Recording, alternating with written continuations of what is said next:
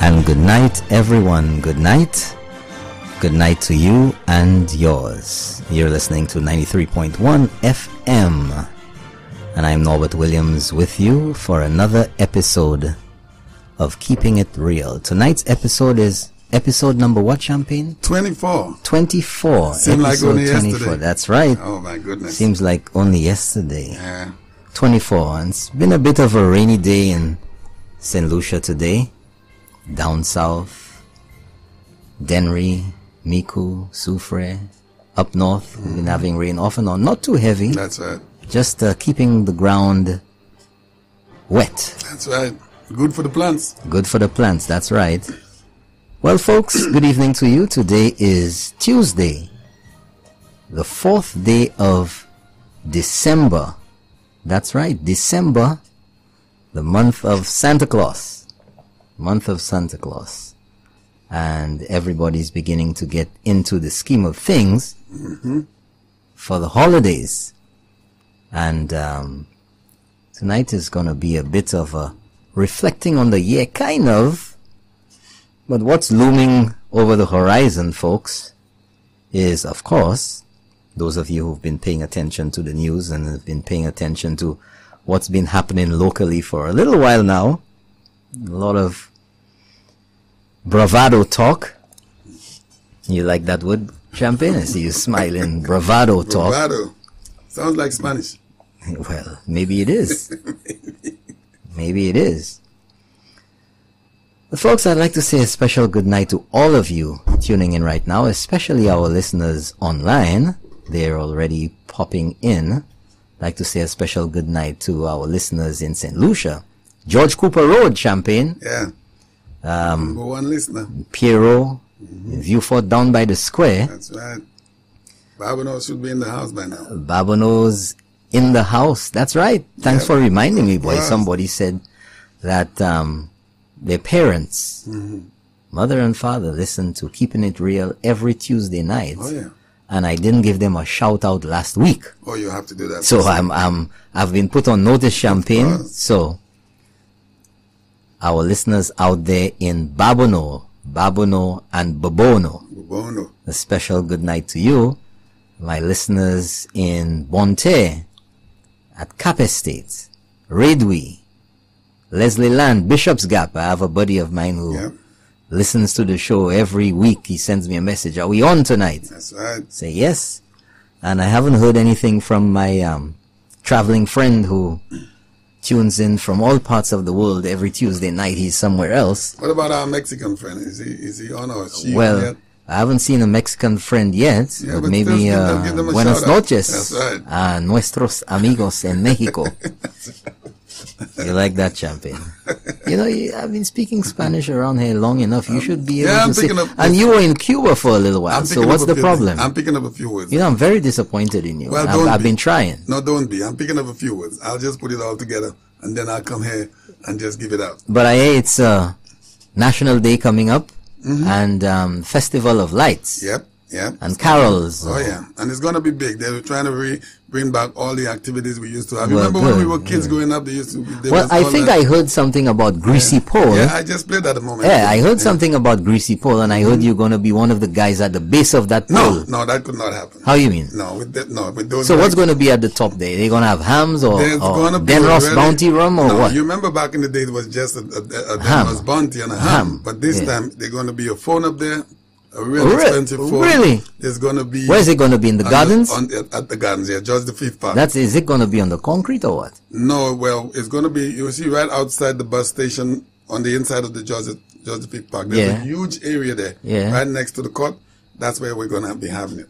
Yeah. So it's going to be really nice. It's going to be really exciting. And I know St. Lucians are looking forward to getting all that greasy pole and greasy pig back into National Day.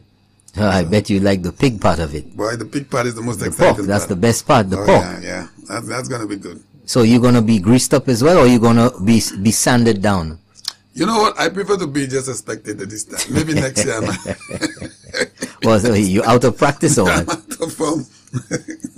Oh, hold on there. Yeah. Good night to our friend in Miku. Oh, yes. Miku is always You mustn't forget that. I have some people down in Vieux-Fort. Yes, sir. Who are listening as well.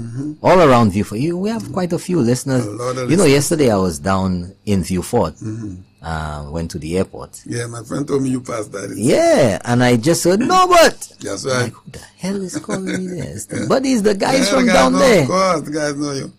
Guys down there, man. So, just give them a shout out a minute ago before you came in. Well, let me tell you something, man. You know, it really is amazing, the power of radio. Very powerful. And the people who, just on the weekend, I was up at that graduation, Sir Arthur Lewis Community College's graduation on Sunday. Right.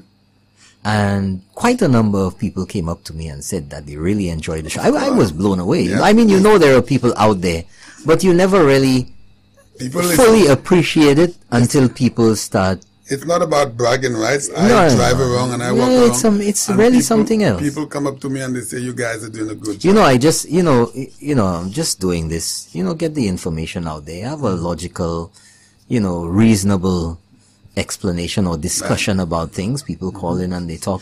And you think that's it. You get out of the studio and then you move on and whatever. But, you're walking about or you go different places up north, down south, wherever. I don't know, people. What I think people like about the show is there's no fabrication. There's no propaganda. Everything you come with, you have documents with proof.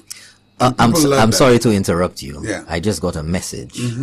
Your number one fan is on. Wow. And that's from the Entrepot area. Oh boy. Independent City. And if you don't say good night, I will divorce you.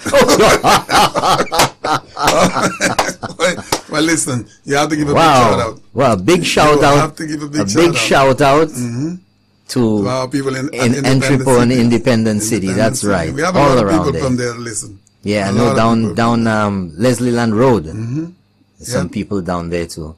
And I was telling you about the Sunday, and the people who came up and said, I really like the way how you all, explain things and discuss and your analysis of the information, and you break it down so we can understand it much better and make a decision about it. That is right. I find too many of the shows, and even when they interview persons, whether it's in government or with regards to whatever is being discussed, that they tend to speak on their own level. Right. And the hosts of the show themselves don't even break it down. Yeah. But right here we break it down. Course. There's the analysis of the paralysis, that is right. as I say here. That is so at the end of the show, everybody understands. You don't want to hear about, when the fight took place and you go to the KMZR states and whatever. What the What is that? What is he talking about? You guessing in your mind, there's no such thing as KMZR states. Yeah, I know you just make something up. Yeah, which is good. And a lot of people walk up to me and they say, listen, Brother Norbert breaks down everything so we could understand. That is the good part of this show. Well, that's good. You still have not found your friend there from Mexico? Not yet? No, I haven't seen Mexico. You didn't give us a lot of Spanish tonight, man. You only give us one little line, man. Say hello to the people over there in Puerto Rico. Puerto Rico is not on? We have Puerto Rico there? Not Puerto yet? Rico is not. Hold on, let me have a look here. Not yet? Puerto Rico is not on yet. We have 4 from Kingstown. No, it is not Kingstown. St. Vincent and the Grenadines. We have Grenada. We have Trinidad and Tobago, Barbados, Martinique, Fort de France, Martinique. We have 8. 8, wow. 8 logged in from Fort de France, Martinique. I say something in French then. You have to give a shout out. Bonjour pour les amis et les écouteuses, if I could make up a French word. Les écouteuses à Martinique. Bonsoir Martinique. Yes, sir. Good night, St. Vincent. Good night, Grenada. Good night to Trinidad. Atlanta, Georgia is on. I know who that is. Good night to you. London, England. It's what? 1 o'clock, midnight, 1 o'clock in the morning over there. So somebody is still up in London, England. Well, they want to know what's going on here in St. Lucia. That's right. Toronto, Canada just logged on. We have 3, 4. Toronto, Canada. We have Ottawa. Yep. Ottawa. Good night to you in Ottawa. What about Piero? You have anything? You don't forget our people down there in Piero. Piero was one of the first that I shouted. Come on, man. Champagne, you're not paying attention. I miss Piero. Piero. Good night, Piero. That's right. Tonight we want to get a call from Piero. Yeah. We got to get a call from Piero. Of course, we know our buddy down there, the salty fella. That's right. That guy who's not sweet is salty. I know he's listening. Yeah, he's a good kind of salt, though. I don't know about that. Too much salt is not good for you. Too much salt is not good. That's right. So sometimes you got to take a break, you know. Yeah. But folks, it's been a little bit of a rainy day today here in St. Lucia. And, I love rainy days. It just makes you feel so, makes you understand. Calms you down, calms you down a little bit. But, let me just get into the things that I want to get into tonight, or at least what's on the mind of so many people. And, of course, it's going to be the politics again, because everybody's an expert nowadays, especially when they're on social media, You have, I got a message from somebody up, Mon Fortune or De Mon. Yes, they said, okay, good. Nowadays with social media, whether it's Facebook or whatever of the other platforms that, even with WhatsApp and Instagram and all the others, whatever gram and whatever book, all of a sudden now you find people who, without an ounce of experience or one lick of knowledge in anything or whatever they're talking about, they're suddenly experts. They will cull information from websites or other people and come playing more philosoph than anybody else. They have more degrees and they're more qualified than anyone. Of course, you can come to logical conclusions, but too often you hear and you see the nonsense. That's what it is, nonsense on social media. And you can tell from the moment that you read it or you hear it, it's absolute balderdash, baloney. Folks, tonight I want to talk about the proposed vote of no confidence in the government, in the Prime Minister. And as far as I'm concerned, that's just a bunch of nonsense. You see, the logical question to ask then is, what is the foundation for this vote of no confidence in the Prime Minister? Is it just to satisfy a number of howling folks out there who predicted, just for the sensationalism of it all, that we will have a new Prime Minister by December? Hey folks, there ain't gonna be no new Prime Minister. We're gonna have the same Prime Minister throughout this term. And the next. And the next. And more than likely the one after that. That's right. Right? We ain't gonna have no new Prime Minister. St. Lucia is not in any state of being to justify or to quantify any vote of no confidence in the Prime Minister of St. Lucia. Ho, I just got a note here from Bermuda. I'm listening. You know who that is. You know who that is. And what's going to happen when that vote finally comes to the House, whenever it comes, is that it will be well and truly flogged. You see, the same way how the British gave Philip J. Pierre, leader of the opposition, a grand souffle when he sent that letter up to the British with regards to the appointment of Guy Mears as St. Lucia's High Commissioner in London. Well, what's going to happen in the House when this comes up there is going to be 1,000,000 times more embarrassing than that. Folks, there's no foundation for a vote of no confidence.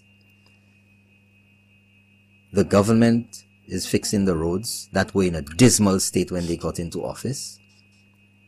The dam is finally being desilted after a 66% increase in the rates, and A 10%, what's it, levy? Desilting levy? With absolutely nothing happening. The dam is on the way now and is proposed because of all of that neglect. A project to take 10 years. Can you believe that? Can you believe that? 10 years. 10 years project to desilt the dam. The depth of the dam, from what I understood when I visited there some time ago, a few months ago, supposed to be, the depth of the water is supposed to be 90-something feet. Right? From the surface all the way down. That's the amount of water that the dam is holding back there. In terms of depth. Right. Yeah. Currently, or at that time, the depth of the water was about 20 feet. Imagine that. Can you imagine 70 feet of silt and dirt because of neglect? So, you have a vote of no confidence in that. You didn't do it, but this government is doing it. Yeah. You have a vote of no confidence because of what? The road works? But they were in much more terrible state and work is being done now. You were crying about the 150 per gallon levy that the government has instituted. That's doing the work now. And although the roads are not perfect, they're being readied for the major works that are to come on the roads around St. Lucia. I think something about $300 million of road works. You have a problem with that? You have a vote of no confidence. When you all were in office, you didn't do anything with the airport. The airport's on stream to start in January next year. Where's the vote of no confidence? That's a lot of confidence. 5 years almost you all were in office. You couldn't deliver on St. Jude's. You had multiple dates. The price kept rising and rising and rising. This government has already started works, what, a week, 2 weeks ago now? Heavy equipment is on site. Clearing up has begun on the site. And I'm sure by January, work should commence. You have a 2.5% reduction in that. Right, hold on. You're calling a vote of no confidence in the government, in the Prime Minister, because if you have a vote of no confidence in the Prime Minister, it's basically the government. So, you were unable to complete the hospital. This government is underway now with works commencing on the hospital. You have no confidence vote in that? You had a naming ceremony on the 21st of February 2016, a whole big flash to name the hospital. I heard $100,000 was spent. Yep, that's what I heard too. $100,000 plus. Imagine that. Right? More or less. And OKU did nothing after that. This government has phased the move into OKU. I think there are 3 or 4 departments from Victoria Hospital now operating out of OKEU. Yeah. Comparing that to the nothing that you all did, you tell me that you have a no vote of confidence in that?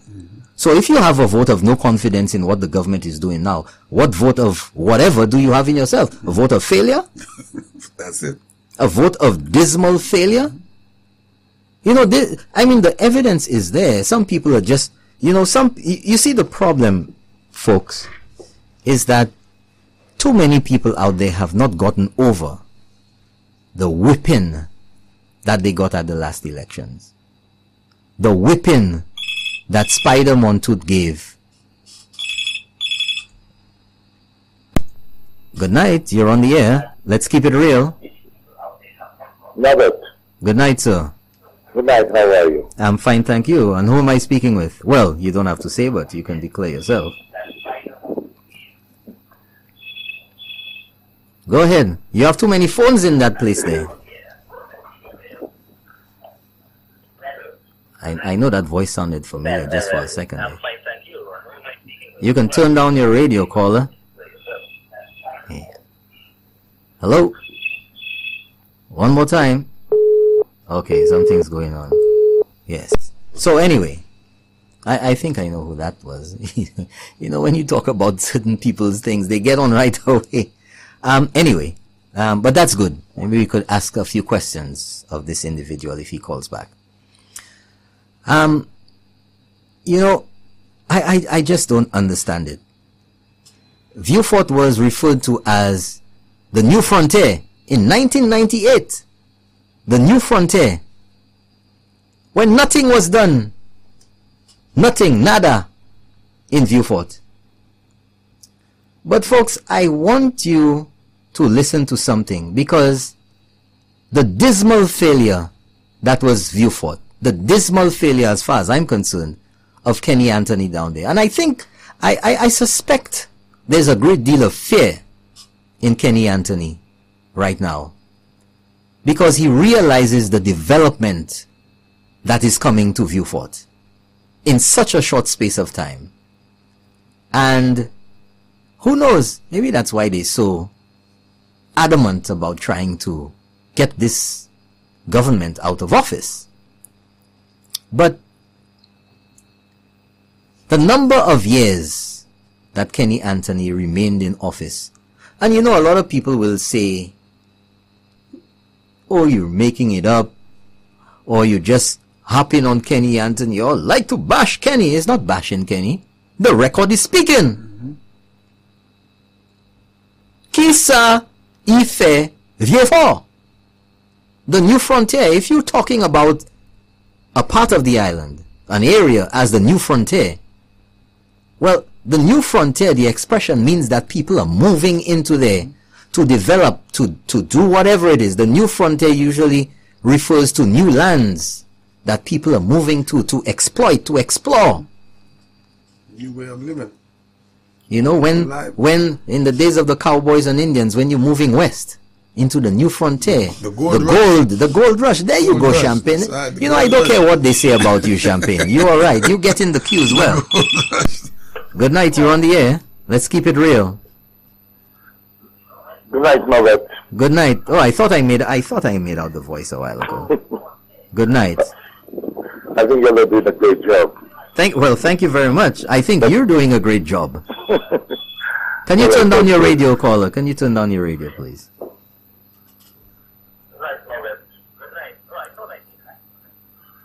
Yes. Okay. Thank you for calling. Hello? Yes, I'm sorry. There seems to be some delay. However, I heard you speaking, and I got a bit curious as to something which concerns me deeply, and that is the road. Well, I'm glad we were saying something good about you.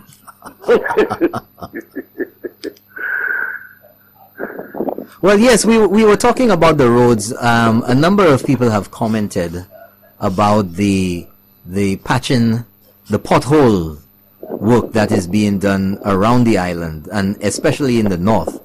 I mean, I drive on the roads every day, and they have been, I mean, you could almost close your eyes and know where the holes are. And some areas have gotten so bad that you get away one, you know, just like that Calypso, get away Atua, you know, you all over the place. And even when it was yesterday evening, I think it must have happened during the day, I'm not sure, the Sanssouci Bridge, you know, the expansion joint there, all how they fill that, it always has a hole there when you're going over. Yeah. And yesterday I just went over and it was smooth. So I'm sure that's an example of a lot of the work that you all are doing. So tell me what ministry is responsible for that, what section of the ministry, and where you all have been doing works, and what the plans are for the roads around the island, or at least where the work is being done. Okay. Well, we are with the Ministry of Infrastructure, and basically my unit is in charge of potholing the roads around the island. And what unit is that? What's the unit called? The potholing unit. Potholing unit, okay.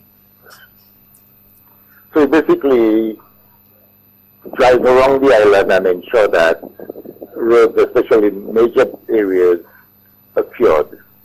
We focus on basically all roads, but our main concern are the East Coast, West Coast, the Cassius Coast Highway, where we get the bulk of traffic on a daily basis. Right. So we attempt to ensure that such roads are drivable with little or no potholes whatsoever. And as they come about, we are made aware of it one way or the other through people calling and telling us, through our drive-by or whatever the case may be. We attempt to cure it immediately or shortly thereafter. Okay, so let me ask you a question, just to jump in here for a moment, because I'm sure lots of people are listening regarding and very curious about the roads, because some people may not be pleased about not getting to them quickly enough. I mean, everybody wants it done right away, and I can understand that. But, and I know you're ignoring the road near my house deliberately, but we're going to talk about that some other time. Okay? What is the number that drivers or citizens can call to make a report about a pothole that they would like repaired? Because I haven't heard of any number. I know the ministry is there, and maybe most people don't even think about doing that, calling in. But you do have a number, and you do have somebody who records these complaints. Is that correct?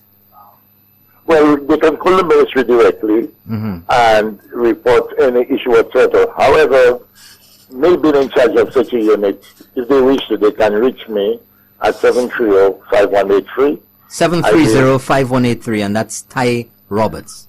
Yes, it is. I'll certainly make a note of it, and I will look into it and see how quickly we can get that cured, depending on the situation, the severity, and the other areas that we have to pay attention to. Okay, all right. Brother Ty, I want to jump in there. That's your buddy Champagne. How you doing? I'm good. How are you? I'm great. Now, I want to say something. Ty, you know everybody, man. Ty is a famous guy. That's right. That's right. Last week, I was trying to get back into town. I went up north at about 8 o'clock, and I was trying to get back here to do my morning show program. But it was, listen, that traffic was so bad. So I did the back road. You know that back road that leads into Marisil? Yes. That's behind glass.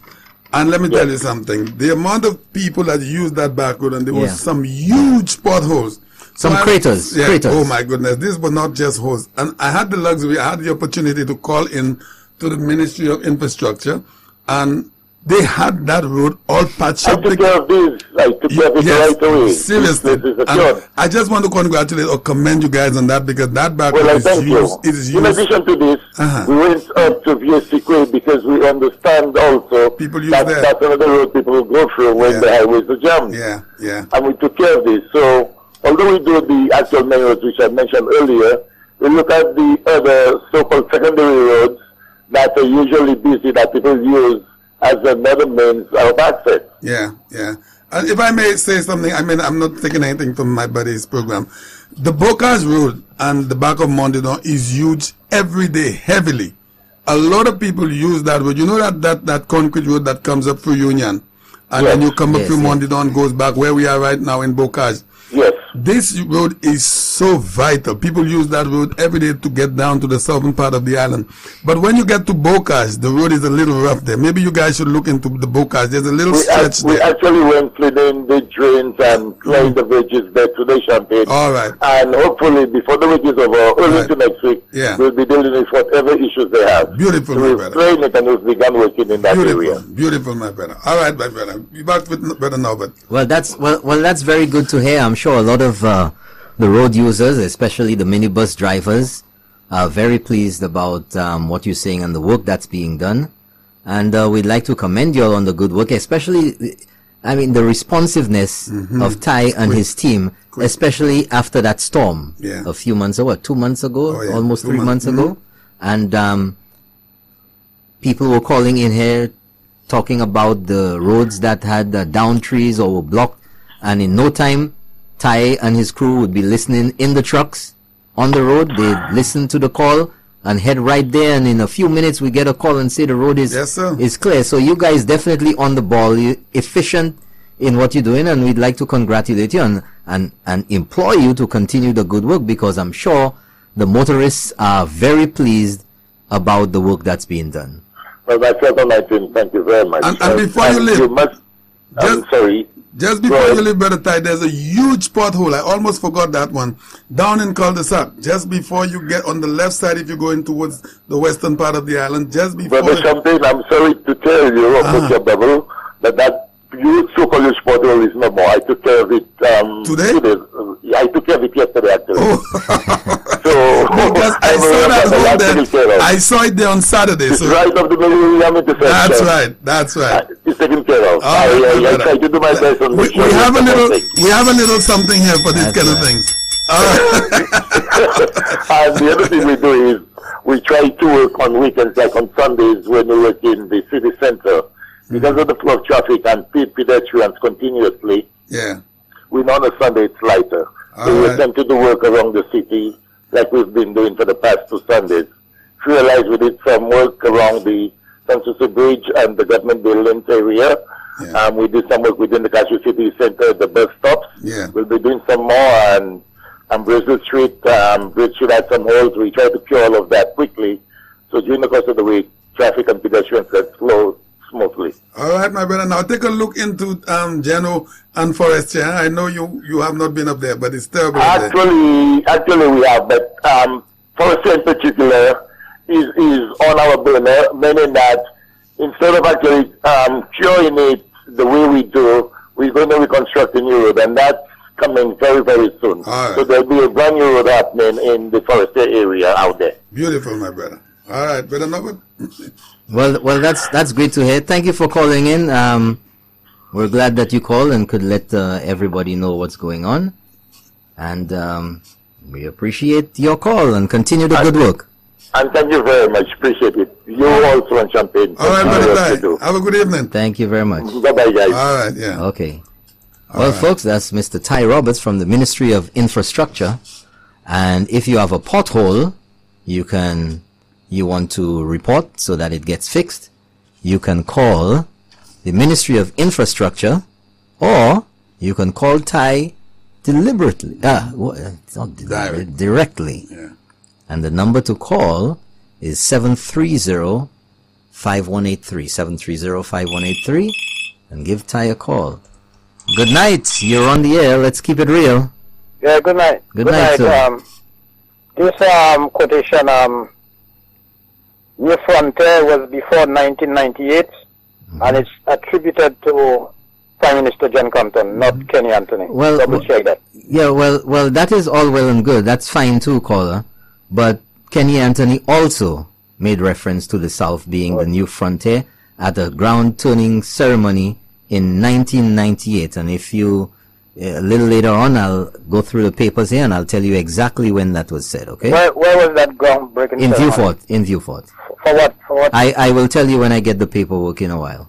Okay? Thank you, man. Okay? Right. You're welcome. All right. Right.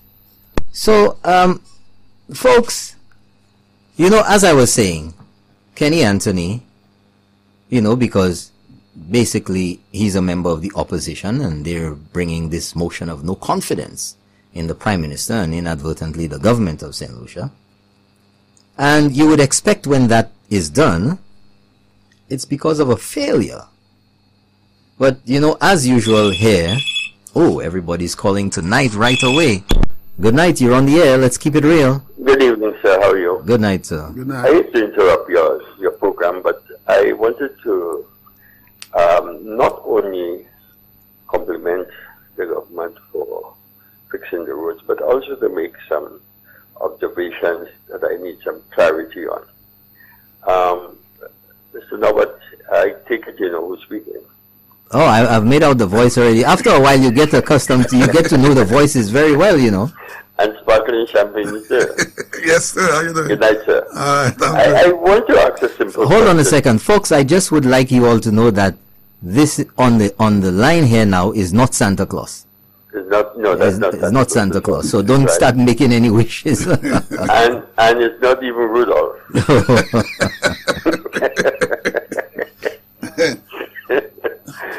No, as you were speaking about roads and repairs, something that I've always wondered, the road between the what's it called, the Maldini building. Maldini. Oh yes, Maldini. That's about the Baywalk Mall.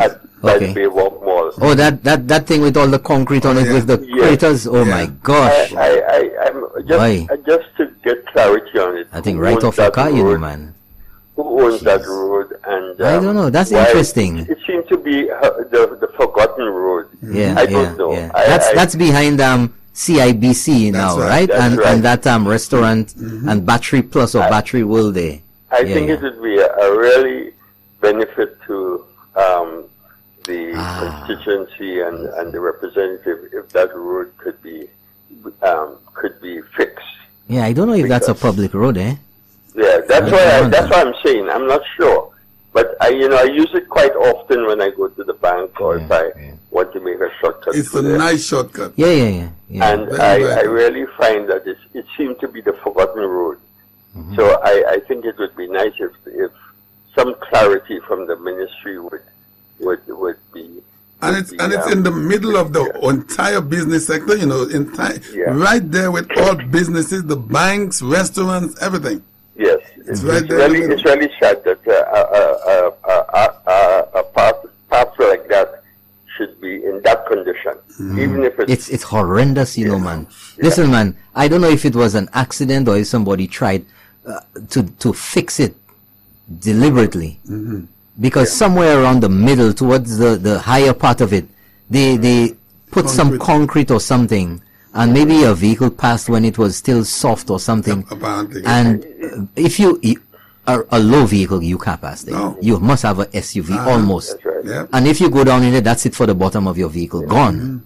Yeah, I think it would be beneficial for us to also make recommendations or when we come up with things like that. The other area is in Corinth. There's an area of Corinth. I don't know the name of the road, but I happened to go down there one time just only once you went there? No, well, I've been there a long time ago, but recently I went there and I couldn't believe I was like in the deepest area of turbulence I've ever flown in a plane. Wow. On the ground. There's a road there. Somebody mentioned it the other day on another radio station, but I think these are the areas, and I'll try to find the name of the road. Is it Asu Canal? No. Not Asu Canal? Not Asu Canal. Okay. It's closer to the bypass, the Windward Gases road, but it's not that main road. Okay. But that's between the Corinth Road and the Windward Islands Gases Road. That's right. Yeah. But I called specifically to talk about that road at the Maldini building, because I think we need to get some clarity as to whether it's just a forgotten road or whether it's a private road or whatever the case may be. It's and I think that the district representative would score pluses if we can get that road at least paved so that it's smooth, motorable or if it's not a private road and it should not be used, block it up or something like that. Yeah. I was about to ask you whether or not you think it's deliberate that they don't want people to use that shortcut to the main road. That's what I really would like some clarity. But if that's enough of taking time on your program, have a good night, fellas. All right, Brother Alice, have a good one. Good. All right, take care. Right. Yeah. And that's a valid, listen, that road, listen, it's really crazy, this shortcut. It's a nice shortcut. If the traffic is backed up there, you could just go right through there and get yourself on the main road. So, folks, I just got a little information with regards to a legal view on the motion of no confidence. Good night, you're on the air, let's keep it real. Hi, Norbert, it's me again. Yes, Ty. Tell Mr. Ellis, I heard him loud and clear. I'm sure he's hearing you. And I am certainly going to look into it. Okay, I think it's valid. Yeah. You know that road, eh? You know that road, eh? I'm sorry? You know that road right up there at... I know it very well. Yeah. So I'm going to look into it and see what we can do to make it better. Okay. I certainly not want anybody saying things about us in any way if we're able to do it. So I will look into it. Okay. And I hope very soon enough they'll be saying something good about it. Okay. Do you know off the top of your head the status of that road? Whether it's a you don't know. Yeah, I will go and drive and look at it. Yeah. And I will see what we can do to put it together better. Yeah, but I can attest to that it is really, really terrible. Me as well. Really terrible. Then I will promise you that soon enough we will be saying something very differently.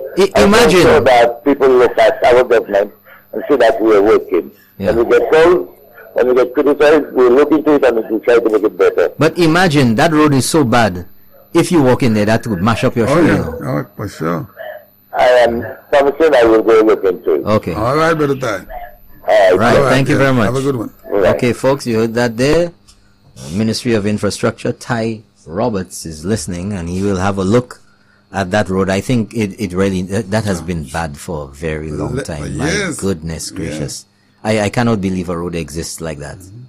But we'll get the feedback, and definitely by next week we should be able to give some update on the state, on the l'état of that road. And I think if Ty is on the job, Ty is your man. Ty is going to take care of that. Ty is going to take care of it. Right. So back to a motion of no confidence. In general, a motion, we bring a motion to the House, is a question or issue put to a vote in Parliament, expressing its position, or I guess the members would express their position on a particular topic or issue. Blah, blah, blah, blah, blah. Okay, let's see here. I don't want to give you too much information here.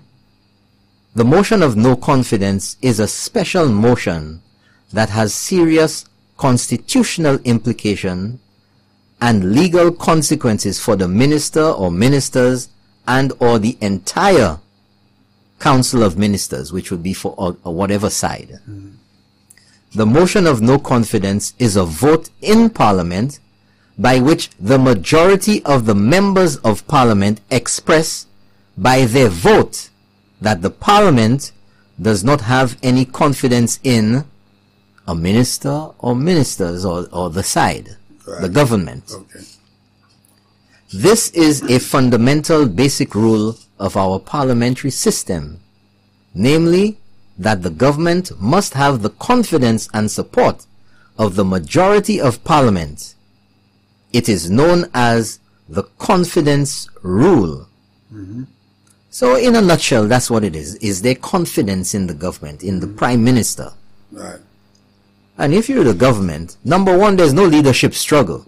So 79 to 82, forget about that reproducing or replicating itself right now in 2018. The government is working. The government seems to be accomplishing much of what it had promised on the campaign trail and in its manifesto. So the questions that need to be asked or the question that needs to be asked is, what is there no confidence in? Because the no confidence can't just be fabricated. It can't be based off propaganda. Now let me interrupt you. Has the opposition party, do they ever come out with a motive of the vote of no confidence? Well, Philip J. Pierre, statement to the press on November the 20th, 2018. And he lists a number of things there for the motion of no confidence, which I am lost. Okay. Well, I missed that. This is why I asked you the question. I am lost about this, because even in reading, it seems to be so lousily put together, so haphazard. I'm wondering whether this is really a genuine no confidence vote, or whether it's really designed to give an impression of the government and not really intending to succeed. Because I'm telling you straight, that ain't going to succeed. It's not going to succeed. What, the government is going to vote against itself? Yeah. Could you imagine that? The opposition is not. So what is the purpose of this? It's to build up a hype for their supporters. That's the way I see it. Because listen to me. If you look at the record of what has transpired in the House, the opposition, the 6, have opposed, and the government, in passing their bills or whatever is brought to the House, unanimous support from the government side. So it's not a far stretch of the imagination to conclude that in all of these measures bills and motions that have been brought to the House by the government in supporting this unanimously by all the members on their side, all of a sudden now you think that the members of the government are going to side with you against themselves? But I'll tell you what it has This done. is the most nonsense. I will tell you what it has done, because I have some of our supporters walking up to me and asking me the question whether or not I believe some of our people will vote against the government. You know what I mean? So it really could play on some people's minds sometimes. Well, you know, our St. Lucian people are watching what's going on.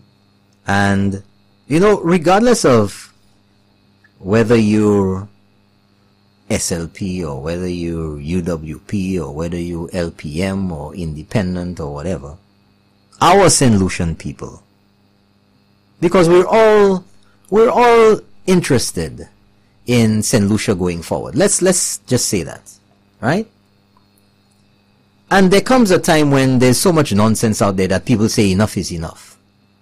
And I think St. Lucians have gotten to the point, our people have gotten to the point, whether St. SLP, whether UWP, where all the nonsense that's out there, enough is enough. And I think as time continues to march on in this term of office for the UWP government, number one, the government never said that it would fix everything in 1 day or 1 week or 1 month after getting into office.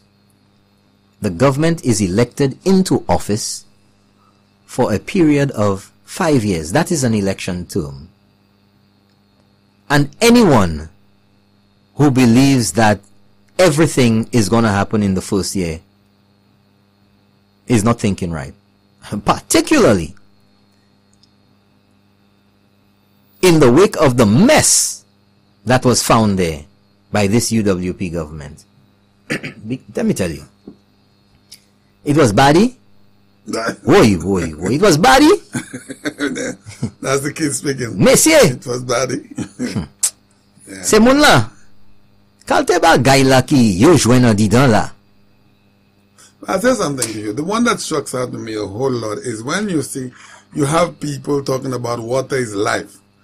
And then we had this hurricane and all that silt came down into the river. And you said 70 feet of silt. And for a government or a prime minister to put that 10% silt levy and not a spoon. I spoke about that listen, I've been talking about that for years. Not 1 spoon of silt was taken out of that John Compton Dam. And then you have a government coming in less than 3 years and is able to have some of that silt being removed. What does that say? But I'm reading there. Well, what say? it says. Let people conclude. What do you think it says? But let me just read one of the paragraphs here, one of the pointers there from Philip J. Pierre. In his statement to the press on the no confidence motion in Prime Minister Allen Chastanet. The Prime Minister, while recognizing the requirement of a Deputy Speaker by proposing and supporting the nomination of Sarah Flood Bobre as Deputy Speaker, caused her to resign at a subsequent meeting of Parliament without explanation, leaving the post vacant. This amounts to no more than an abuse and contempt for the intentions of our Constitution and the People's Parliament. Well, why is it abuse? And why is it contempt for the intentions of our Constitution and the People's Parliament? Why? When it clearly states that the Deputy Speaker shall be from among the elected members of Parliament. Plain and simple, out of the 17. If Philip J. Pierre wants to end this debacle, he can do so almost immediately. Put himself up for Deputy Speaker. Yep. Or maybe the high-flying Alva Baptiste, you know, the captain at the controls, who's soaring. Yeah. He's coming down left downwind. making a turn onto the base leg and lining up on final for runway 09 or maybe 27, you know, it depends where he's coming from, what the winds are, what the sun is. You know what I'm talking about, Alva Baptiste. He knows what I'm talking about, of course. And we don't have ILS in St. Lucia, so maybe his GPS coordinates. Yeah. Maybe he got them from a buddy at another airline, and he's flying GPS. And once he gets down below 1,500 feet, maybe 1,000 feet today, he could see land. He could see the runway. You know, that's it. So, maybe he could land himself in the deputy speaker's seat. He could have a chat with his buddies on the opposite side. And by next week, they could resolve this problem. They could resolve it. I mean, he could come in for a very smooth landing, you know, full reverse thrust. I mean, the runway is long enough. I don't think he has a very big plane. You know, full reverse thrust. You know, apply the brakes gently. And he doesn't even have to pass the first intersection. He could just taxi straight in. You know that the deputy speaker issue, that should have been a dead issue a long time ago, because it has a group of people that knows the law, they knows the constitution. It states that a member of parliament, meaning the entire 17. That's right. That's right. What? So you would like to have one on the governing side? But you know what, Champagne? When I'm you not yourself, Champagne. I'm not going to beat that dead horse there with that. Everybody understands that is simple. Up to now, you power potty l'audience, you di okale l'audience. Moving right on, according to some people, that dead already, man. That dead. That dead already, man. There's another one there.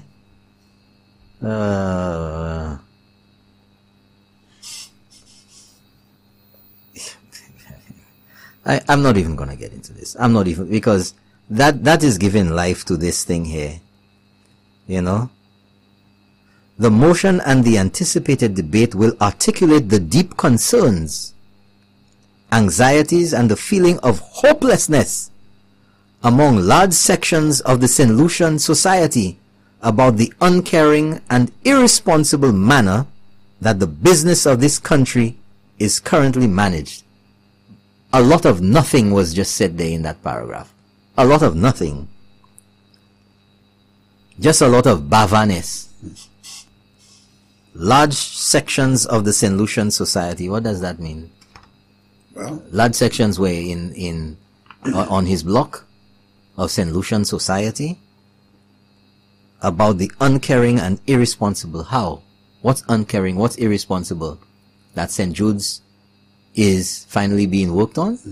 That's uncaring. That's irresponsible. Les autres parties finis. When the cost of St. Jude's currently at about $136 million compared to a fully equipped OKEU hospital for $168 million. Twice the size of St. Jude's. Twice. State of the art. You want to talk about state of the art? Well, folks, I've been to OKEU, and a number of people have been to OKEU, and that thing is a state of the art hospital. Nice place. And St. Jude's is barely 50% complete. Okay? And it ain't nowhere near ready to go into, unless, of course, we listen to our just landed captain who said just put down a few tiles and get some chemical bleach. And the hospital will be ready. But you see, we're talking about that. Move the people into the first wing. What about the laundry that needs to be open? What about all the other services? What about water? You see, people just believe you just say things and it sounds nice. Put them in the east wing. Yeah. You want to put them in the east wing, and then what? What? That's a nice question to ask. And then what? You know, and then what? You have water available. What's happening with the waterworks there? You have air conditioning. What's going on with that?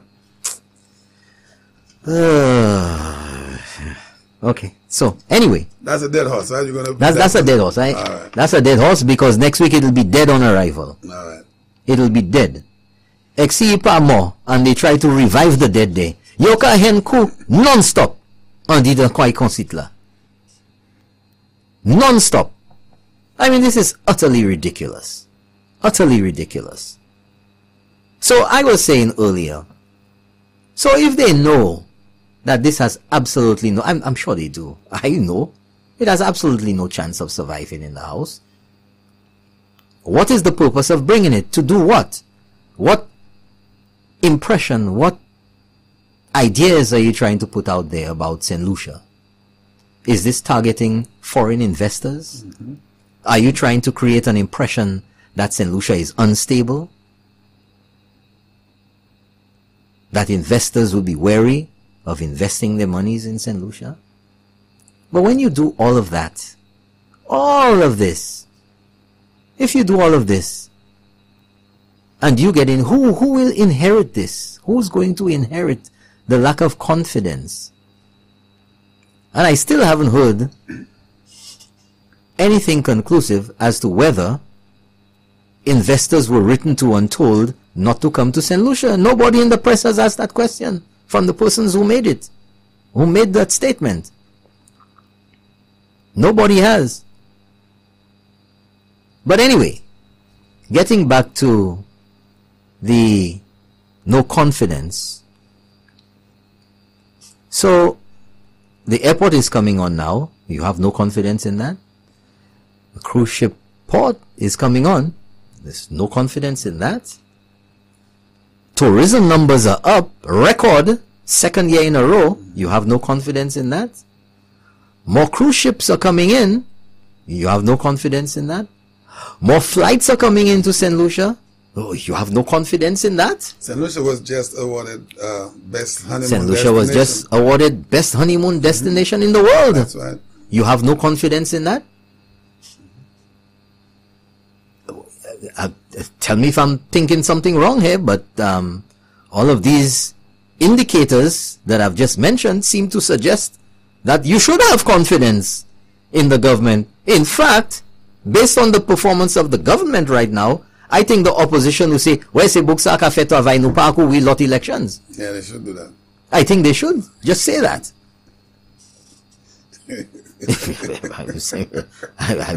I mean, come on. I mean, we would make history. Yeah. You want to get something out to the international press? Let's make news. The opposition has decided the government is doing such a good job, they won't run elections. Yeah. They are bowed out from the election. Si zot se nom, fesa. Si zot nom. Si zot nom, fesa. But no, they ain't gonna do that, Champagne. Are you crazy? Nah, that's not gonna happen. Are you crazy? Not these guys. But, you know, hotel occupancy, last week I checked. Most hotels are 85, 90, 95%. And this almost is just 100. the start of the season. Full. Yeah. Peak season is Yeah. when you're talking about January into February. This is right. just the start of Full. the season. Load. Hotels in St. Lucia. Load. I don't know. If the hotels are load already, I would think that there's confidence for tourism. Otherwise, unemployment is down. You tell me there's no confidence in that. Jobs are being created. You tell me there's no confidence in that.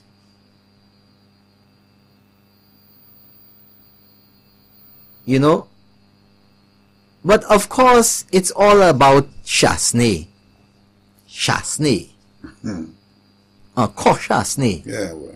You know? And so there's a vote of no confidence in Allen Chastanet. But what are you saying about the government? But in essence, Allen Chastanet is supported by the government. So if there's confidence in the government, the leadership must be good. There's no dissent, there's no problems in the government with who the Prime Minister is. So, kisa kafet. But anyway. No, I just want to take just a few seconds because I just got a text message from a buddy of mine there in Plateau, and he said, "Can you mention Plateau? Oh my God, holes everywhere." Okay, so good night to you in Plateau. Tai, are you listening? Yeah. We got a report from Plateau. Yeah. Way out there past Babono. That's right. Right? Where that's one of the most remote parts of Babono. That's right. Of Babono. Yeah. We got to speak smooth over here. Babono. So, Ty, if you're listening, there's an urgent call from Plateau. Yeah. About everywhere. potholes all over the place. All so right. maybe that might be one of the places you need to have a look at. I'm sure there are other people in Plateau who are equally as concerned. The minibus drivers. So, we're talking about vote of no confidence. So, remember the minibus drivers bawling about damage to their vehicles, roads, potholes, all over the place. I'm sure they're breathing a sigh of relief now, because at least the potholes are being patched. Yeah. And the roadworks are to come next year for sure. The roadworks are coming with a fury. Yeah. The South, the new frontier, the horse race track coming in there. I wanted to ask you, when last did you go down? Did you see the starting blocks? Is it the starting blocks? The gates. The starting gates. That's right, Yeah. the starting gates. Yeah. I saw it. Yeah.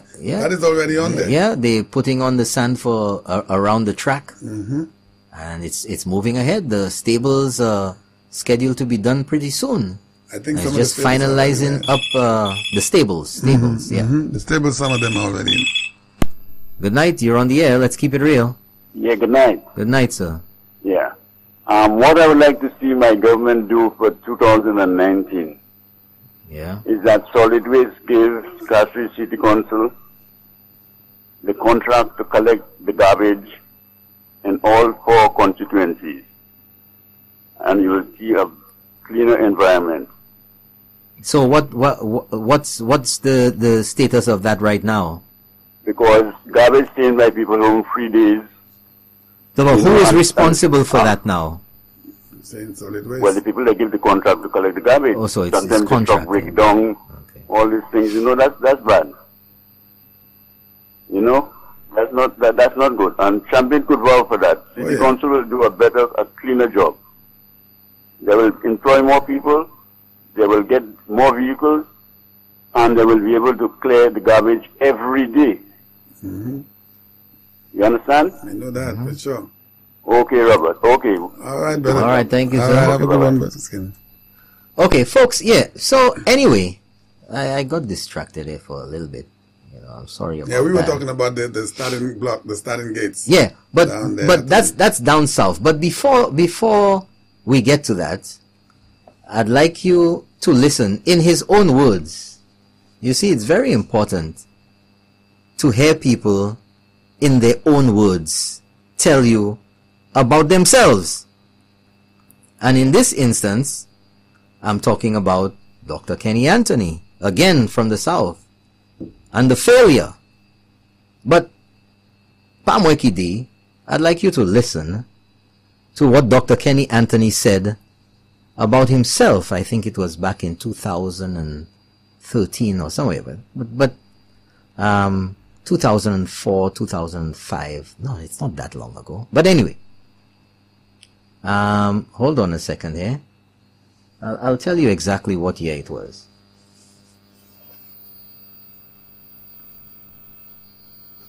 See, folks, I'm doing my own little maths thing over here. 2014. Alright? Kenny Anthony, at the opening of the newly renovated or the finally renovated Viewfort Square. See, it's important to hear things in people's own words, because then people don't say you say, or you change things, or you twist things. Here we keep it real. So let's hear Dr. Kenny Anthony at the opening of the newly renovated Viewfort Town Square. Champagne, what's going on there? Well, I'm on. Hold on a second. That's not so. Let's start it all over again. Dr. Kenny Anthony, let's go. It has been said that this project was my brainchild, it was my vision. That's not so. I don't deserve it.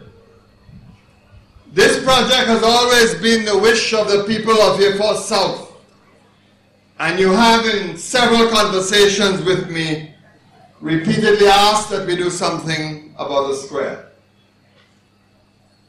I am now in my 17th year as parliamentary representative of Yafo South. Listen well, folks. This project has been a long time coming. 17 years. Yeah.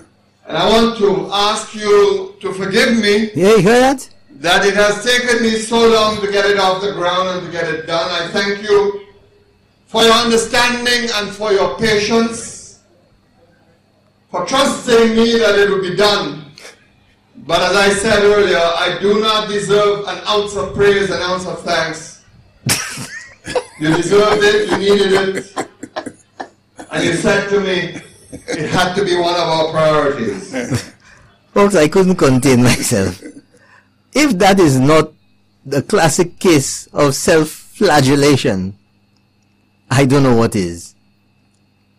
Even when people were trying to lay a little bit of praise on Kenny Anthony is telling you, no, I failed. Yeah. It's not me. Don't give it to me. It's taken so long, I apologize. 17 years. 17 years For renovation. to fix the square in Viewfort.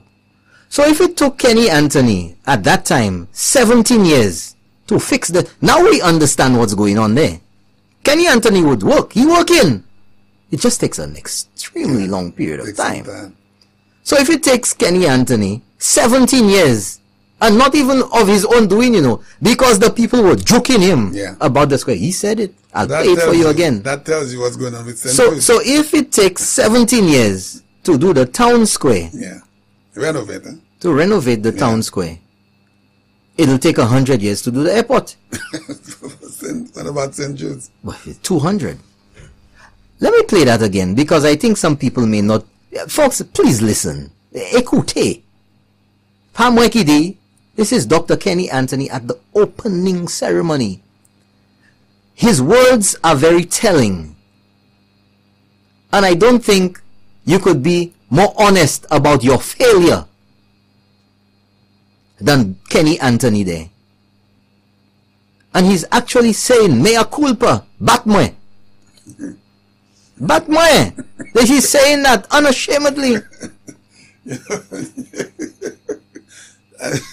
So you have to forgive me, but the expression you have there, is the way you say that. The man is saying, me mwe, bat mwe. Because he's saying that people have tried to give him credit for it, and no, it's not me that has the credit. So in essence, he's saying he's still a failure. He just happened to be the rep and did it because people were after him for 17 years. I'm playing it again. Should I play it again? Of course. Yes, okay. Please listen, folks, because regardless of how I interpret this and say it or whatever, you listen and decide your meaning. It has been said that this project was my brainchild. Hear that? It was my vision. That's not so. So? I don't deserve it. This project has always been the wish of the people of Yafo South. And you have in several conversations with me repeatedly asked that we do something about the square. I am now in my 17th year as parliamentary representative of Yafo South. This project has been a long time coming. And I want to ask you to forgive me that it has taken me so long to get it off the ground and to get it done. I thank you for your understanding and for your patience, for trusting me that it will be done. But as I said earlier, I do not deserve an ounce of praise, an ounce of thanks. You deserved it, you needed it, and you said to me, it had to be one of our priorities. Can you believe that? Good night, you're on the air, let's keep it real. Yeah, good night, brother. Nabat? Yes, good night. Champion. How you doing, sir? Good night. Let me tell you, I need a copy of that recording. You want a copy of it? Yeah. Brother Norbert will be happy to give it to you. Yeah. Because also, post it to me, Yes. So were you at that ceremony? Nah. I wouldn't be there. What are you doing there, Champagne? I don't know, because you're from the south. You're probably in that square is right there below your house. No, man. You know I won't be there, man. I just need a copy of that recording. You want a copy? Okay, I'll try to get better number to send it to me, and then I'll pass it on to you. You don't know. All right. All right, my brother. Thanks for calling. There's a little bit I want to play back there, because I was going to say something about it and I got distracted by this caller here. Let me just put that back again, folks. Thank you for your understanding and for your patience, for trusting me that it will be done. But as I said earlier, I do not deserve an ounce of praise, an ounce of thanks. You deserved it, you needed it, and you said to me it had to be one of our priorities. He does not deserve an ounce of praise. Well, if he completed, or if he was the Prime Minister and the representative, when the square was completed, after 17 years, and St. Jude's has not been completed or had not been completed under his rule, then he doesn't deserve any praise for it either. Because the status of St. Jude's when he left office is worse, or was worse, than the square. So, you know, based on that recording right there, you know, we would have never seen a St. Jude's. Seriously. Listen, man. No, serious. This is serious. Based on what I just heard, okay, the guy is admitting that he does not deserve not even an ounce of praise for a renovation at the square. Could you imagine how long it would have taken St. Lucia to see St. Jude's in its entirety, in its completion? Is that not a vote of no confidence by Kenny Anthony in himself? Of course. He is actually saying, there's no confidence in me being able to deliver. After 17 years. After 17 years. It wasn't even me. It's you that came after me. Yeah, you came. This is not my initiative. I don't deserve any praise. Yeah. He just didn't use one word. He didn't say you kept harassing me. He didn't use that word. Now, we're talking about no confidence in what the government is doing. Yeah. Right? Let us listen to what Dr. Kenny Anthony said in May 2014 on the deficit, about GDP, and borrowing. Because you see, now we want to compare what this government is doing. Or at least, not compare, but to chastise or to criticize Dr. Kenny Anthony et al.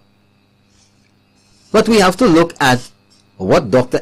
Kenny Anthony is saying about government, about GDP, about the deficit, which was monumentally in the red under his administration, 3 consecutive years, negative growth, and of course about borrowing. Let's hear what Dr. Kenny Anthony had to say. But something happened. Something happened that made the situation different. And it is the first time St. Lucia has experienced this. This time around, we could not borrow to finance the deficit. That is the crux of your problem. St. Lucia could have gone along its merry way for the next couple of years very easily if it could borrow money to pay for the deficit. It would have put us in more trouble down the road. Down the road, yes, later on. And certainly we would have collapsed.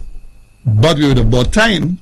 But we can't now, because generally speaking, institutions in the region are unwilling to lend governments. And let me just give you an example. Let's listen to this important part, what folks. I'm getting at.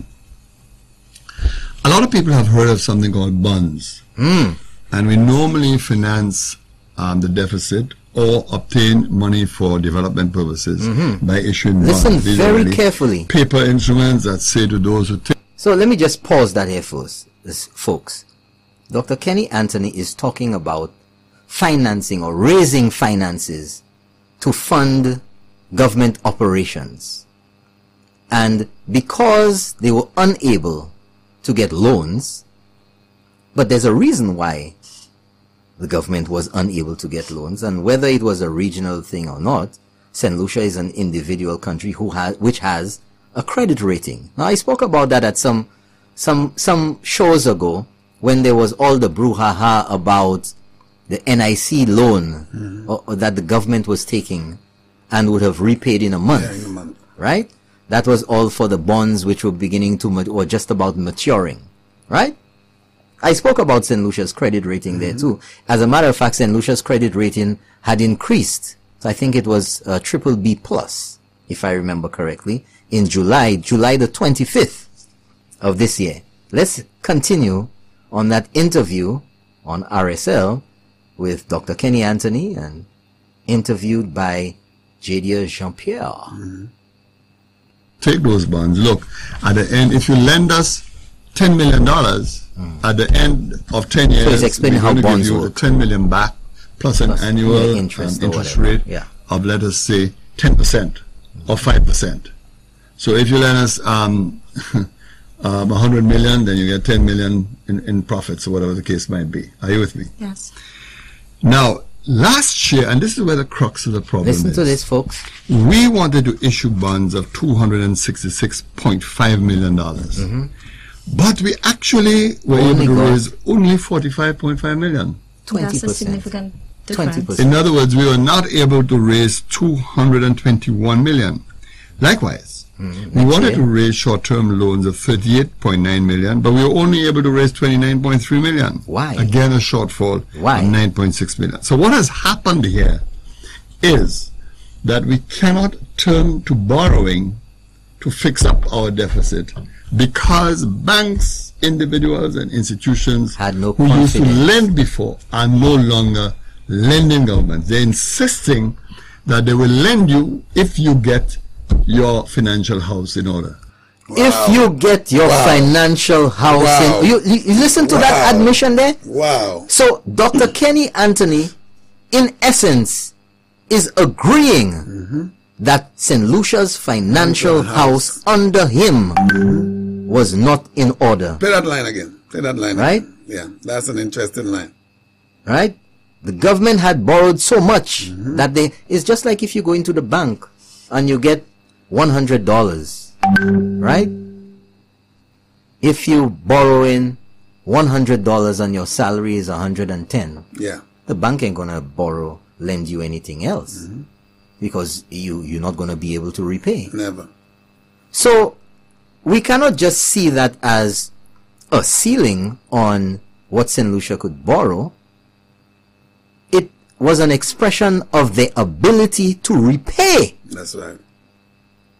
And the reason for the concern in their ability to repay is not solely based on the amount that they have borrowed, but the confidence in the government being able to generate the funds, whether it's in taxation, whether it's in the streamlining of operations or whatever, to make the government more flexible, more lean, to be able to pay. Right? Dr. Kenny Anthony. Let's go on. You want to? Okay. Hold on a second here, folks.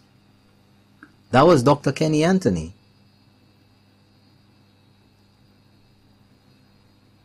That we have to bring down that fiscal deficit from where it is at 5.8% below 4%. That's the key.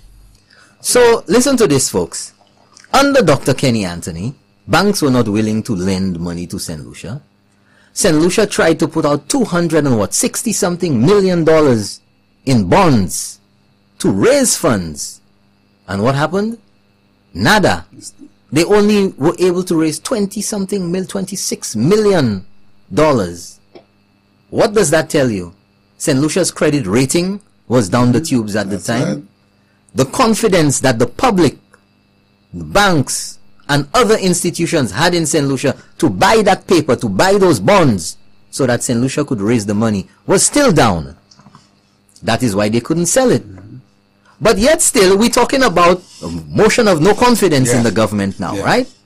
But yet still, in July of this year, the government of St. Lucia could sell again, could resell 100 million in bonds and oversell, and you tell me there's no that is a sign of confidence in the government, in the government's ability to repay, in the government's ability to manage its affairs.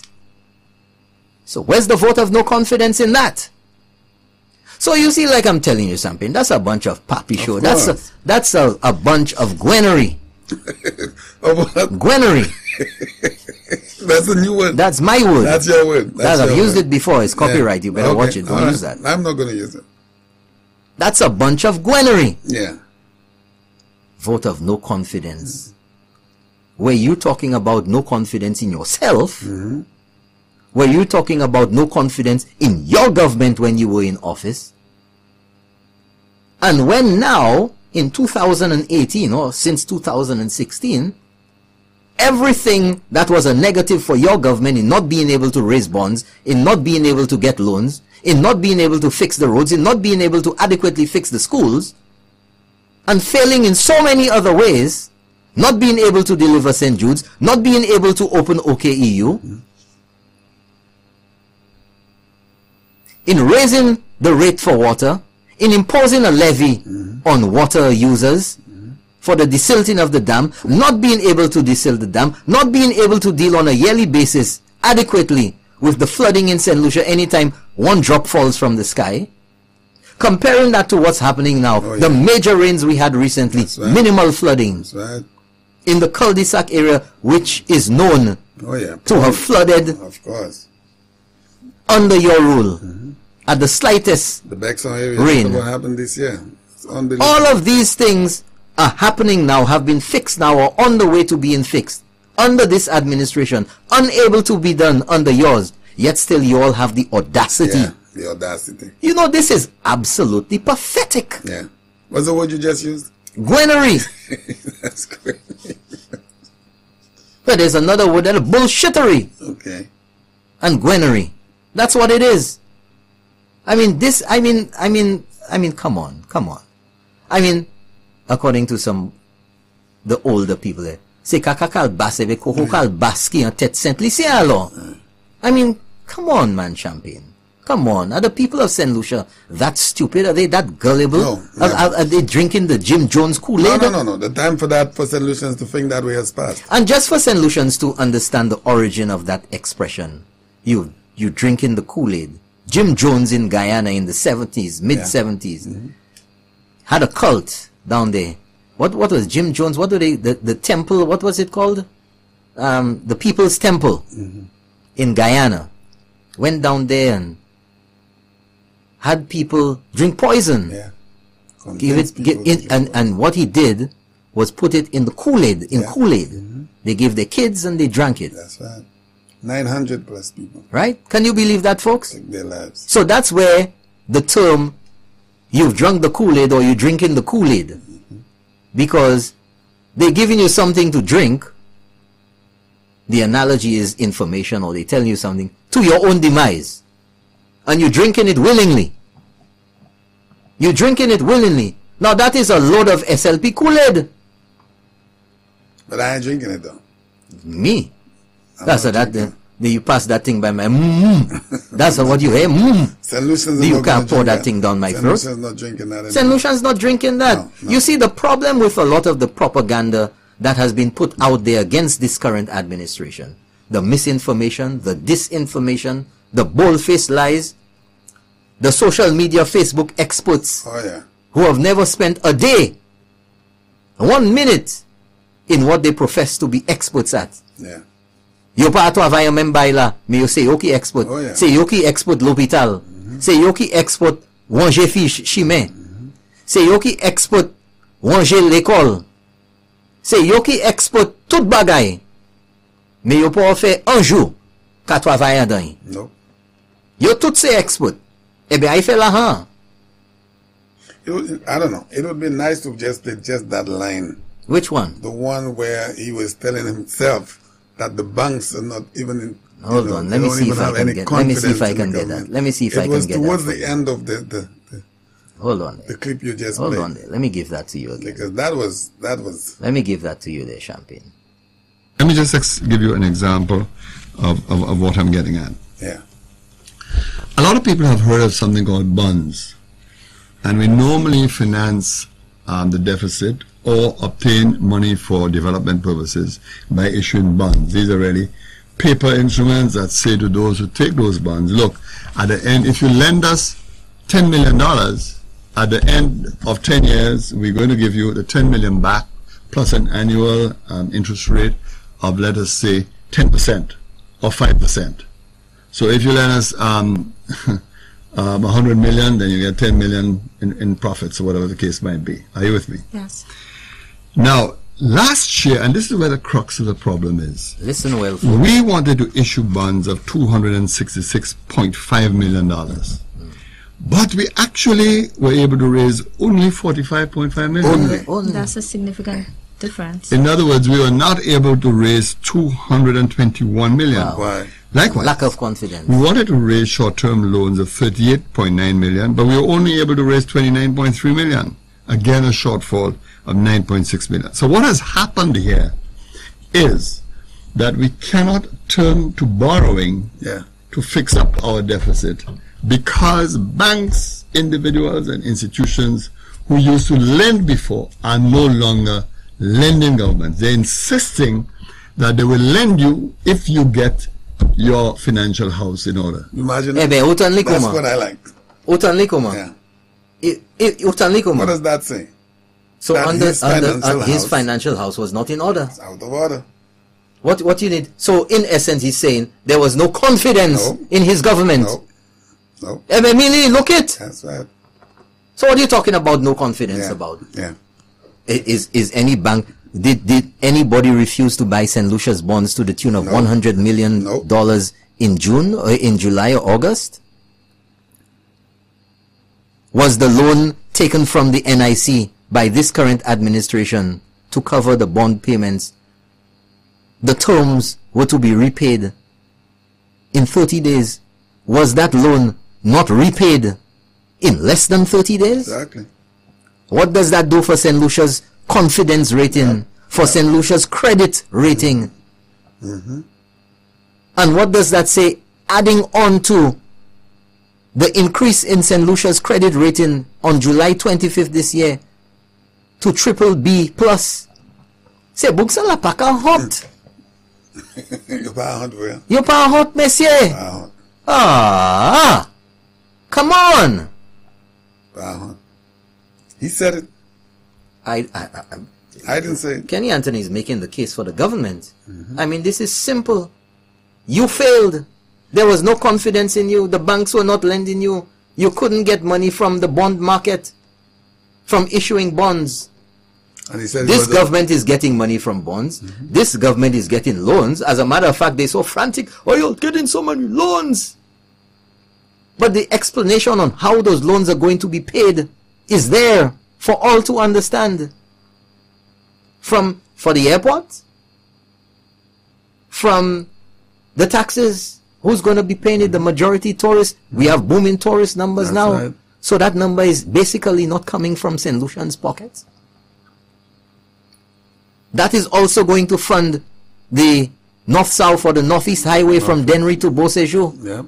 And that's going to open up that whole side of the island. Yes, sir. More business. More households, more residents. Opportunities for St. Lucians. So where's the no confidence? Where's the no confidence? Where is the no confidence? All these guys talking about is just generalization. The people have lost confidence in the manner in which you say whatever. Lack of any specifics. And in 2.5 years, people have to be mindful about this. Just 2.5 years. Listen to me, Champagne. Half of the term. So hold on. Half of the term. Yeah. VAT was reduced by 2.5% from 15 to 12.5. They say, oh, we're going to lose 50 million and all that. Yeah. As a matter of fact, according to the figures, the government is collecting more. That's right. With less taxes. That's right. Because it's not only, you see, the way how the opposition has been thinking about VAT is that, and taxes, is that you tax people You tax people to death. Everything is tax them. Yeah. So the only way, apparently, that they're seeing resolving the financial issues in St. Lucia is to tax the people, keep taxing, and find creative ways to impose taxes. Good night, you're on the air. Let's keep it real. Good night. Good night, sir. I was going to call, but you know I got a call. All right. All I can say, for man, I only been to one school, that's Anglican. I can tell you one thing. The SFP is supposed to dumb, backwards, stupid, and ignorant. I never said it to you. They can't beat the Shastas in nothing. They cannot beat the Shastas in anything that's good. Read my lips. They cannot beat the Shastas in... Kenny cannot beat Shastas, Alan. You think anything you're saying, Alan? Something's wrong. Something's wrong with you all, man. They can't beat Shastas in nothing. Read my lips, man. Next election, they'll be lucky to get one seat, man. Serious. Shastas going to clean them out. Read my lips. Have a good night, man. All right, my brother. Have a good one.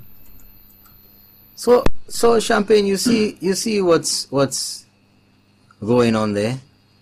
Now, you know, I don't know.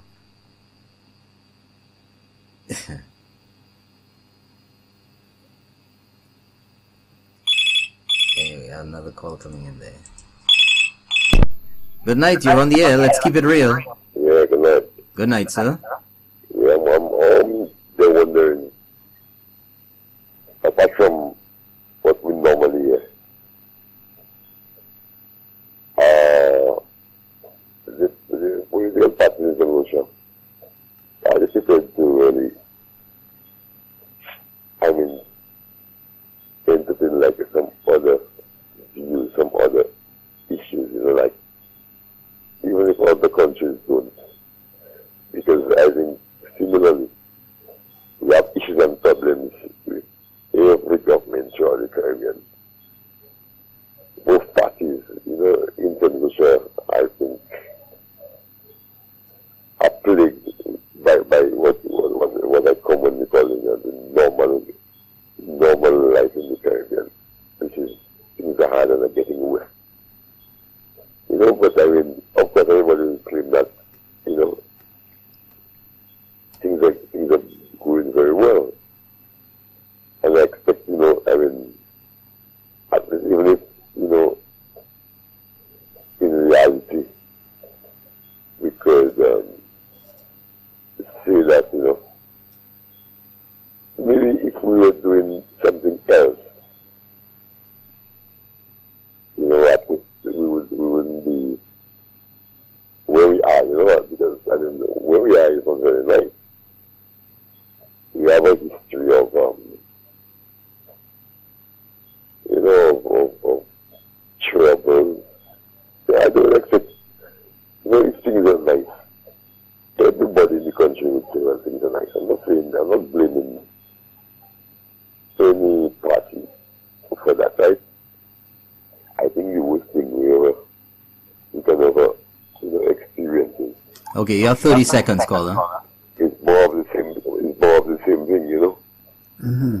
It's very sad because what's happening in reality is friends are between friends. And, you know, I think the government government, one of the first things I would do is think about some millions of dollars and make it available for people who owe different people in the country. Okay, thank you very much, caller. Thanks for calling. One second. People who owe each other to pay, like those who owe these shops. I'll give you 30 seconds, they call, and then you're off. Yeah.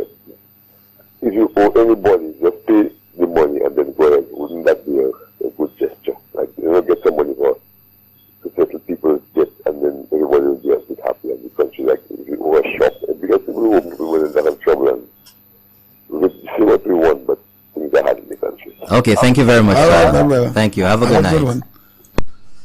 Thank you for calling. Yes, folks. So, I mean, folks, we have to understand. We're talking about the supposed or the proposed vote of no confidence by the opposition in the Prime Minister, or the leader of government business, who is the Prime Minister, and by extension, the government, because the Prime Minister is voted as the leader of government business, head of government operations, if you will. And it's very strange that the government is enjoying or showing such positive returns on the electorate's investment to now, when so many things are happening, for the opposition to say no confidence. And I am putting it to you folks, I am not a gade, but I think tonight I'll be a gade.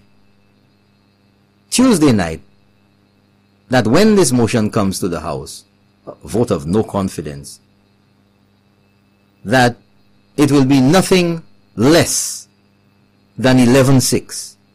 Koyo. In fact, I think it will be a shameful trouncing in the House.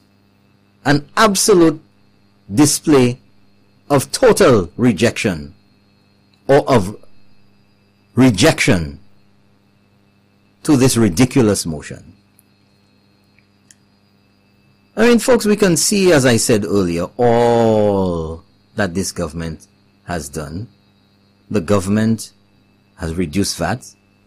The opposition cried about that. The government has done so many things in opening the OKEU hospital. They have a problem with that. You don't open it, they have a problem. When you open it, they have another problem. Property tax. St. Lucian's got what? 3 years off on property taxes. They poo-pooed that away like that was nothing. 3 years off property taxes. They themselves own homes though. And they got well, if they believe it's no good, they should pay the taxes, pay the property taxes for the 3 years. Exactly. You tell me those 3 years of taxes that you're saving can't go to renovating your house, can't go to doing something else, can't go to an education for your child or something. I mean, where is the negative in that? But of course, they'll make anything negative. If you breathe, they make it negative. Of course. Or you breathe in too much. Yes, sir. You know, you breathe in too much. I mean, it doesn't matter what the government does. The opposition somehow, some way, somewhere finds a way to find a problem with it. Good night. You're on the air. Let's keep it real. Good night to you, Brother Robert. Good night, sir. How are you? I'm okay. All right. Good night to Brother Champagne. How you doing, my brother? I'm okay. All right. I just want to make 2 points. Allow me to make 2 points on your conversation tonight. You have credit tonight, eh? I'll be able to do in time. Well, the last time somebody sent you credit because they wanted you to talk longer. Let us just make my point. First of all, let me just say, with Sir John voicing and pitching the thoughts and his foresight for a new frontier in due course, I think at the time he said it, I remember very clearly when he said it, he was actually speaking to our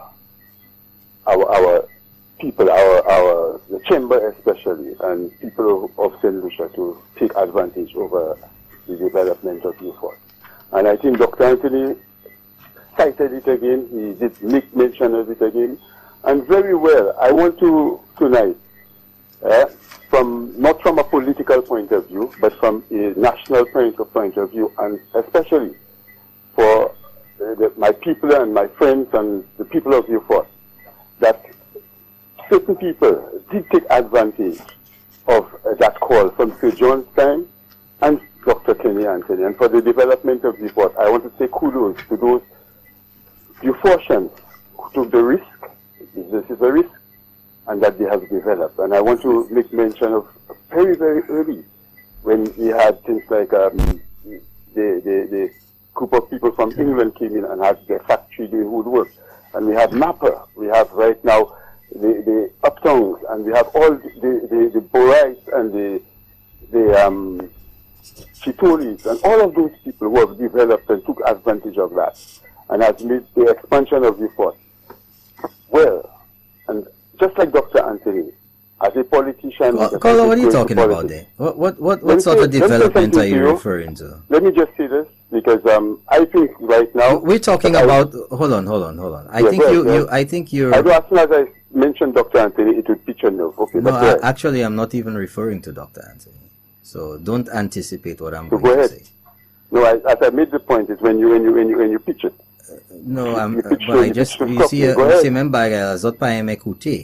I just said to you, it's not even about Dr. Kenny Anthony. I'm referring to the private... It is not about Dr. Anthony. And let me just finish my point. It's not about Dr. Anthony. It's not about me. It's not about Allen Chastanet. It is about the development of the people of St. Lucia. Really? Now, making that point, I want to say that I will disagree with anybody who said that there have not been development under any one of the governments. Right? So John... Caller, please stop. Caller. You don't don't play naive.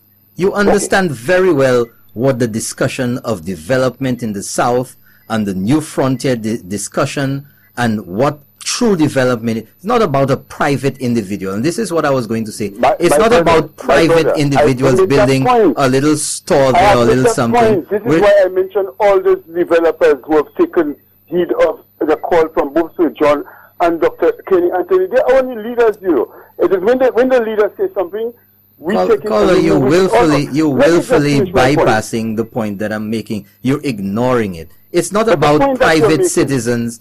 There's no major development. Viewfort has not been transformed. In fact, the numbers and the information out of Viewfort has continued to say or to describe that area as a depressed part of St. Lucia, where most of the people who are employed move out of Viewfort for employment, where the town is loaded with unemployed youth, where the town was loaded with loads of stray dogs, where the town has been described as a ghost town. What you're saying there is just trying to fluff and pretend that it did not exist in that manner. I take your impression of Viewfort as your impression of Viewfort. It is yours. I accept it, but I have a different opinion, and I'm going to leave that there. The facts as they are today do not support what you're saying. Mr. Robert. You can have a different opinion. It doesn't mean that your opinion is based in facts. Mr. Robert. It's not based on the facts. Mr. Robert, I am a politician. I will not go into that discussion now. What do you mean? Are you making a point that has nothing to do with being a politician or not? We're having a discussion about the situation in Viewfort, and as it has existed for a very long time. You know what you want me to say to you, Mr. Robert? No, I don't know. You are all correct in what you say, and I have my opinion, and I have voiced my opinion. Can I move to the other point that I want to make? Go ahead. Okay, the other point I want to make, Mr. Robert, is that the vote of no confidence that you have spoken about, and I've listened to you very carefully, right? I think, right, and that is what I would have done if I was in your position. I'm just being very, very me. If I was in your position, a vote of no confidence against my leader, I would be, tonight, right, putting out the best of my leader. And I would leave the other leader alone. Because you know what you're doing right now there, I don't think it is going to be profitable. I just say so because if I and others have to take a defense as leaders to leader, which is our present leader and Dr. Kennedy Anthony, it is to be a very good one. And I encourage maybe you try to have a very good how you call that rapport. Put out some debate where people can vote as to who is best in terms of leadership. Now let's come to the vote of no confidence before I lose my point. The vote of no confidence is against the Prime Minister. And there is a lot of things and the behavior, attitude, he's working in Parliament, the statements he makes today and tomorrow says and has confused us so much that we are taking on the Prime Minister. It is not the rest of the debate there, and the vote will go wherever it goes. But the fact is, and the best thing that could happen to St. Lucia is that we're going to have a debate on the leadership. And if you said, and all what you try to play about Dr. Kenny Anthony, I want to say that. I didn't try to play anything. Hey, hold on, caller. I didn't try to play anything. I played, hold on a second, man. I didn't try to play anything or say anything.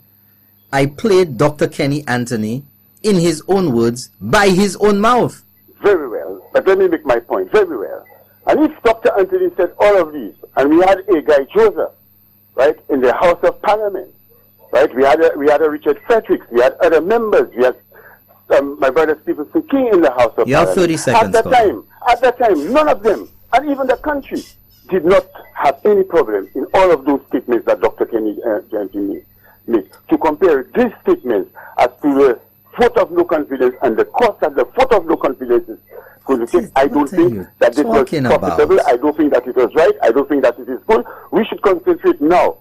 15 seconds. I'm telling you, bold face from my heart, I would have been telling my nation, and I'll be telling the supporters and others how good my Prime Minister is. I would be promoting my Prime Minister, and I would leave what the other one said that is gone already. I would be moving forward. Okay, thank you very much, caller. Thank you. Have a good night.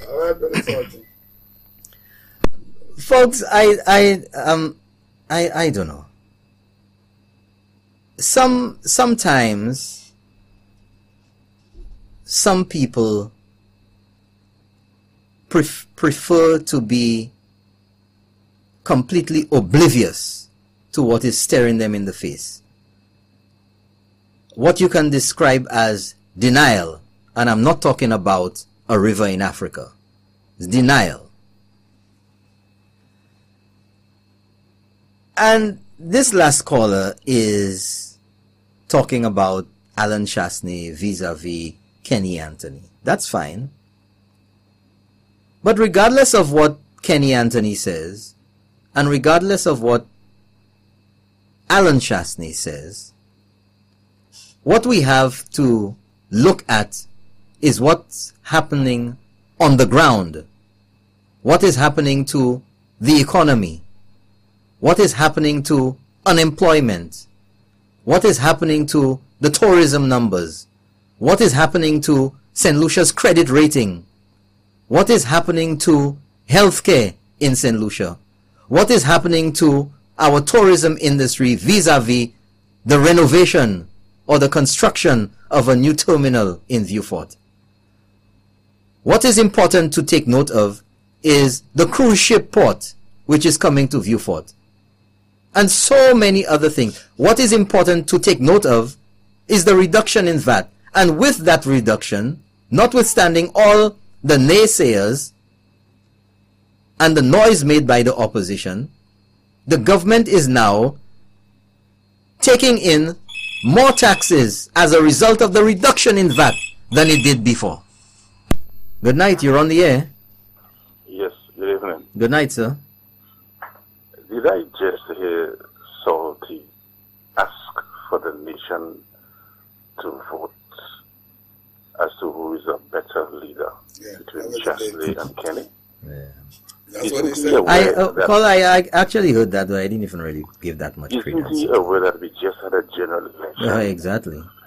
Where Kenny was the leader of the other party? Exactly. But the people got it wrong, caller. Don't forget that. When Kenny Anthony is voted out of office, the people don't know what they're about. They've been mama guide. But when he gets in, the people did the right thing. The same people. One moment they deck, the next time they smart. I just wanted to know whether that was what I actually heard. Well, I think that's what he was alluding to. Okay. Thank you very much for calling. Go ahead, Champagne. Champagne has been itching there ever since to say something. No. I'm trying to get a promo out. Your microphone, is it on? I'm trying to get a promo out there. That's what I'm trying to do. So it's not, I'm not itching. I'm trying to get something out there for the people of St. Lucia, something to do with National Day. Is that okay? Of course, go ahead. Return of National Day Shoe Fair from 4 a.m. on December 13th. Greasy Pole and Greasy Pig at George V Park from 10 a.m. Canoe Racing from 12 noon at the Castries Harbour. The Skateboard Exhibition at George V Park from 12 noon. Cycling around the city circuit from 2 p.m. Tours and Masquerade. The Grand Street Party on Lower John Compton Highway from 6 p.m. Join in and celebrate National Day 2018. The return. Persons are also invited to attend the Mayor's Parade and Mayor's Mass at at 8 a.m. on December 13th. National Day activities brought to you by the Office of the Mayor and the Castries Constituency Council. This event is sponsored by Bounty Rum, Peter Bear, Events St. Lucia, Cox & Company, Digicel, Winfresh, Phone Bay, Peter & Company, Lazy Lagoon, Cox St. Lucia, First National Bank, Flow, Meat Express, Blue Waters, and Will Rock. Yes, folks. So you hear it there. All what's happening in the Castries area for National Day, 13th of December. Coming up pretty soon, much sooner than you think. But folks, you know, this is, you know, the reason why I've decided to talk about this vote of no confidence tonight is not to make a row out of it, but because it's historic. This doesn't happen every day. This goes on the books. But surprisingly, I think we will see a twist in or with this vote of no confidence, in that it will be a historic lash-in. It will be a virtual parliamentary lolobef in the back of the opposition, in the back of Philip Pierre, in the back of Kenny Anthony, in the back of Moses Jean-Baptiste, in the back of Sean Edwards, and in the back of Alva Baptiste.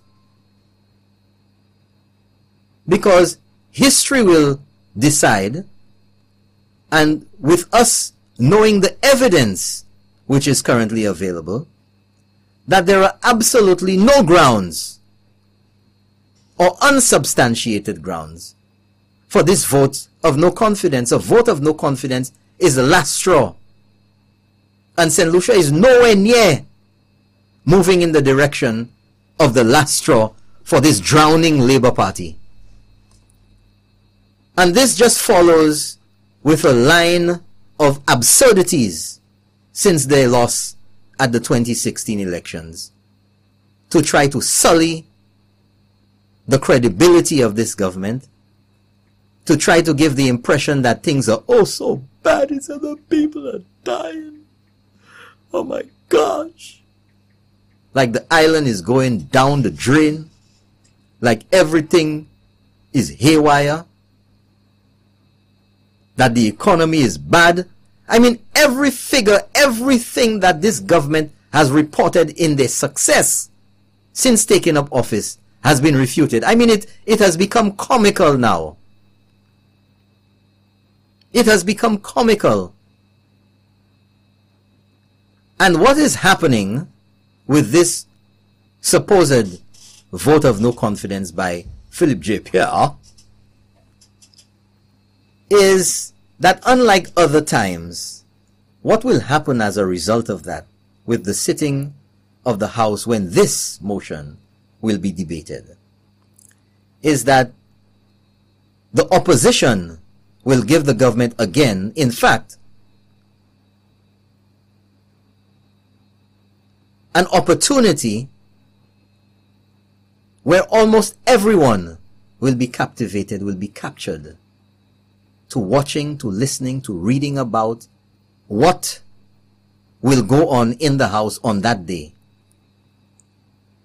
And they have given the government the perfect audience, the riveted audience, to hear firsthand all that this government has done. Because in defense of itself, the government is going to say what it has done to the contrary of what the opposition is proposing or suggesting. So the opposition there, in their enragé attitude to try to sully the credibility of the government, and by extension, St. Lucia, will deliver to the government a captive audience to hear exactly, because a lot has been going on that a lot of people aren't caring about. You know, when people, it's just, okay, let me give you an example. You have this friend you went to school with, Champagne. Nice girl. I know you like nice girls. Everybody does. You too. It better not be ugly. But you know, that's subjective. Yeah. You know, like they say in St. Lucia, every bread has its cheese. So, who doesn't look too good to you to another man? That's the that's queen. A princess, of course. Yeah. Okay. So, you haven't seen, you growing up in the house with someone, and that person is putting on size, or that person is losing weight or something. You don't even notice because it's happening so gradually before your eyes. But you have a friend, a relative, who's gone away. Yeah. Gone for 10, 15 years. You have not seen in a while. The last memory you have of that person is whatever state they were in, whether they were big, whether they were slim, skinny, whatever. At that time. And now you see them 20 years later, the contrast in what you see. Whoa! Huge difference. Same thing, just like so many people in St. Lucia, they see the roads being fixed little by little. You know, they get accustomed to it. They don't pay too much attention. Things are happening in the economy. But the indicators on the progress of the government, you see, a lot of people say, oh, Chastanet D, oh, the economy is better. And then, of course, the cameras will go by the market. Tourism is up. That's right. To tourist ka vini yo pa spend la yo pan la Isa cafe Chastanet di economy a cafe ba me ma we It's not trickling down. That is a disservice to the people to feed them this baloney, this drivel, this absolute nonsense. And I gave the analogies before about you getting a raise. It doesn't fix everything right away. Exactly. It takes a while to trickle down. Whether you like it or not, whether you make noise, that's the way it is. Right? So we must stop being afraid of people complaining. Because you will be the best man in the world. And people will still complain. And we all know the story. That's for sure. From primary school about the man, his son, and the donkey. You put the little boy on there. He'll say he's a young boy. Why you don't let your father get on the donkey? Another one will say donkey working all day. Why don't you let the donkey take a break? And it does. Listen to me. Eventually it doesn't. The donkey was carried. Listen to me. It doesn't matter what you do. There will be criticism all the time. So one thing I can say for sure is that the former administration of the SLP, which was voted out of office in 2016, June the 6th, 2016, were not able, clearly unable to accomplish what they're demanding that this government fixes immediately. Fix St. Jude's now! Open OKU! The airport this and the roads that and education that. They spent about $1 million a year in desilting the rivers in cul-de-sac and all around the place. This government has spent more in this 1 year than they spent all the years they were in office. Sure. And you see what has happened. You see the results. Folks, so much rain has fallen and cul-de-sac flood. The Bexon area, I was surprised. Bexon flood. No. We knew any little rain you heard before. Plus like a flood. Huh? What about education? How much money was allocated to fix schools? How much were they allocating every year?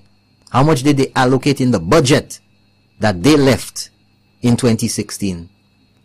And how much has been spent so far this year just for fixing the schools when they were there on a yearly basis? 1 million. 1 million in the last budget to fix schools. $1 million. All the schools are wrong. Yeah. So far this year, the government has spent, what, over 3 million? But vote of no confidence, right? Everything that you all fail to do is on the mend. But vote of no, I mean, this is a farce. This is a farce. You know what I'm thinking?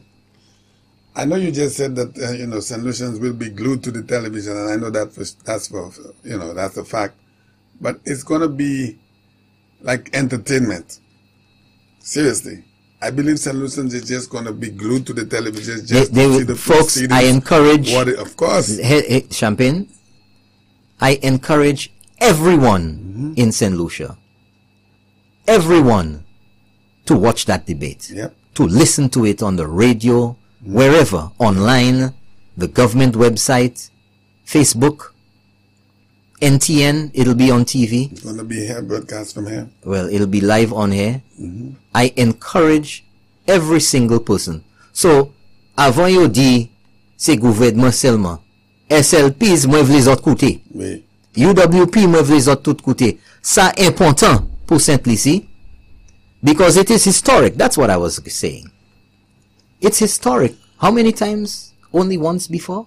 Yeah, I think there was once or twice. I think there was something back in 82, in 1982. After 1782, yes, yeah. That was when you had the what is it, tripartite commission or whatever, and you had Mikey Pilgrim being the interim prime minister. I remember that nighttime meetings at the prime minister's official residence at Place Latte Show. That's right. Alan Louisi and George Odlum and Peter Josie and all of these guys there. Right? Things was hot. And we're all witnessing history in the making.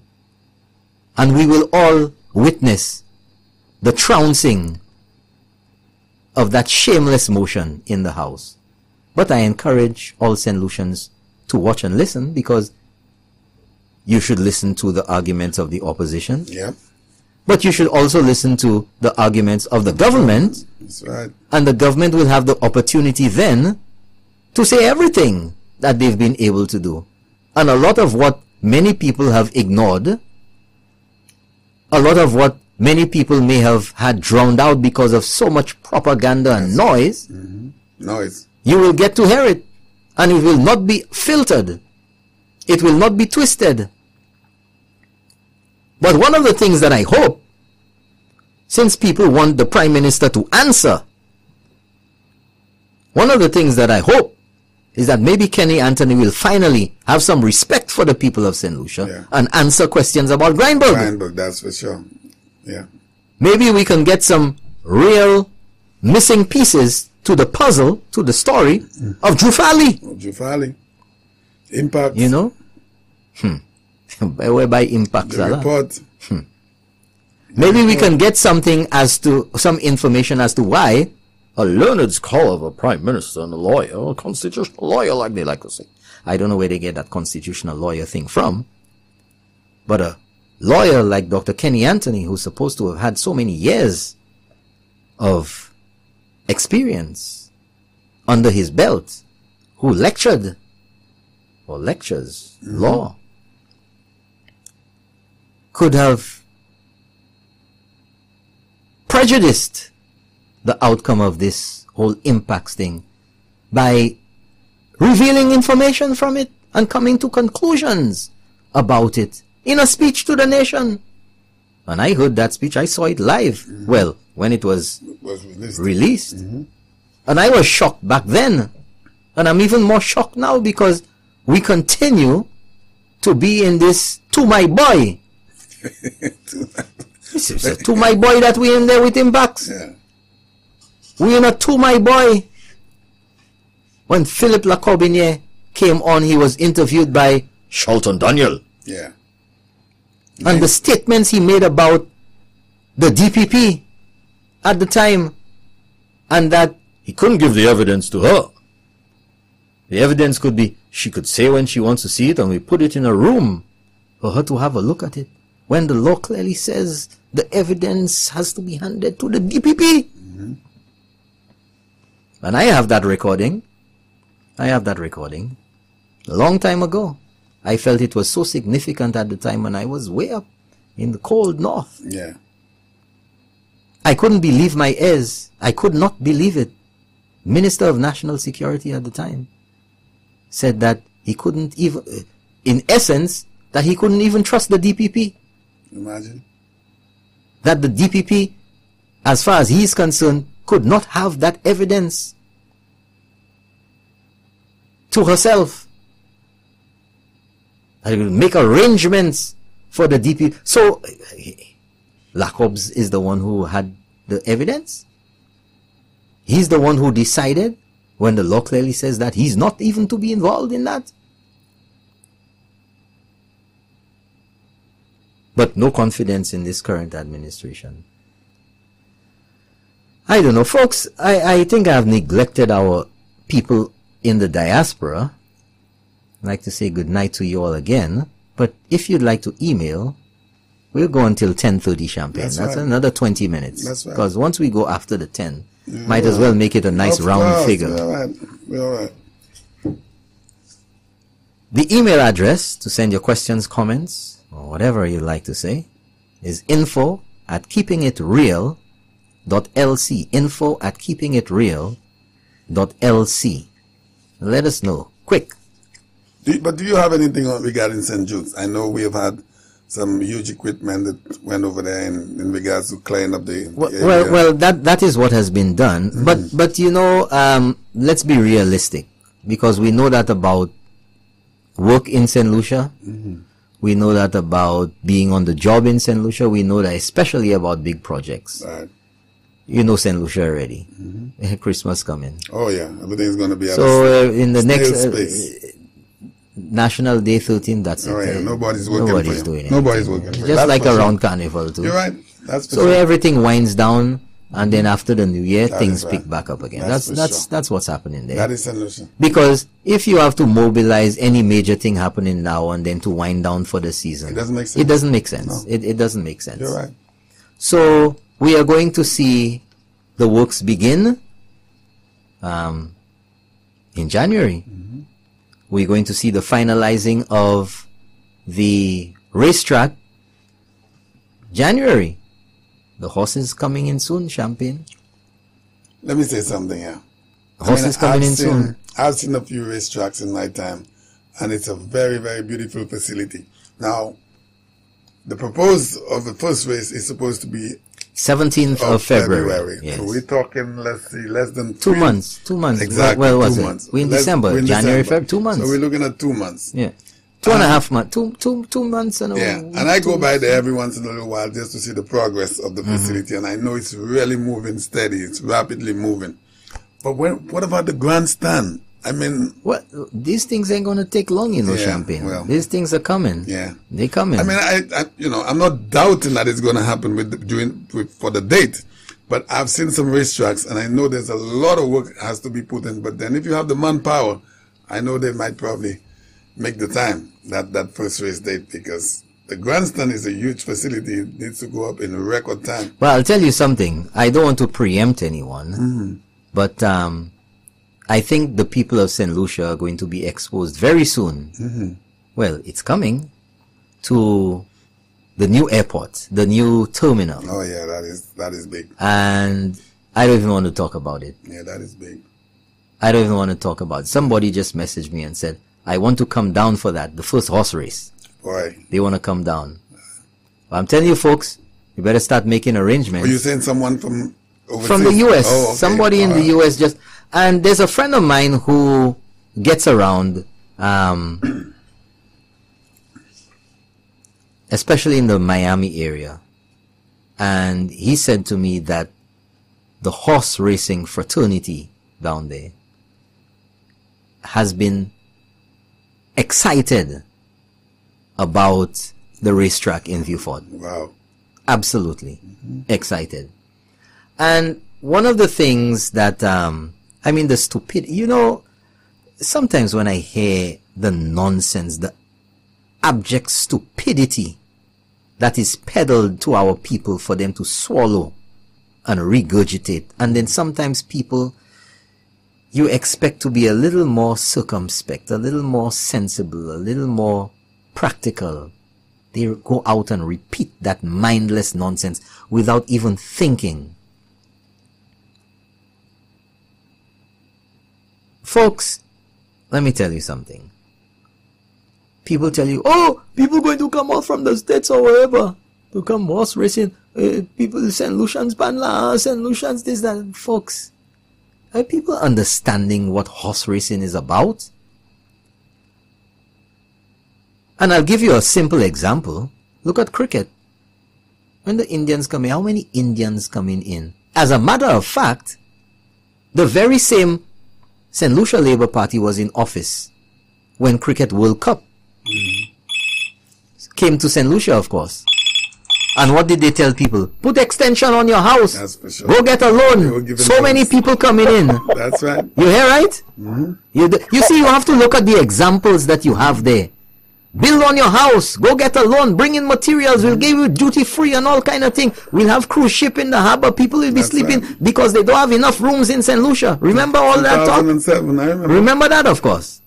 Good night, caller. You're on the air. Let's keep it real. Good night, buddy. Good night, buddy. I hear the call again because nobody ain't calling. Who say nobody ain't calling? What are you talking about? Nobody ain't calling. I mean, the party with the students.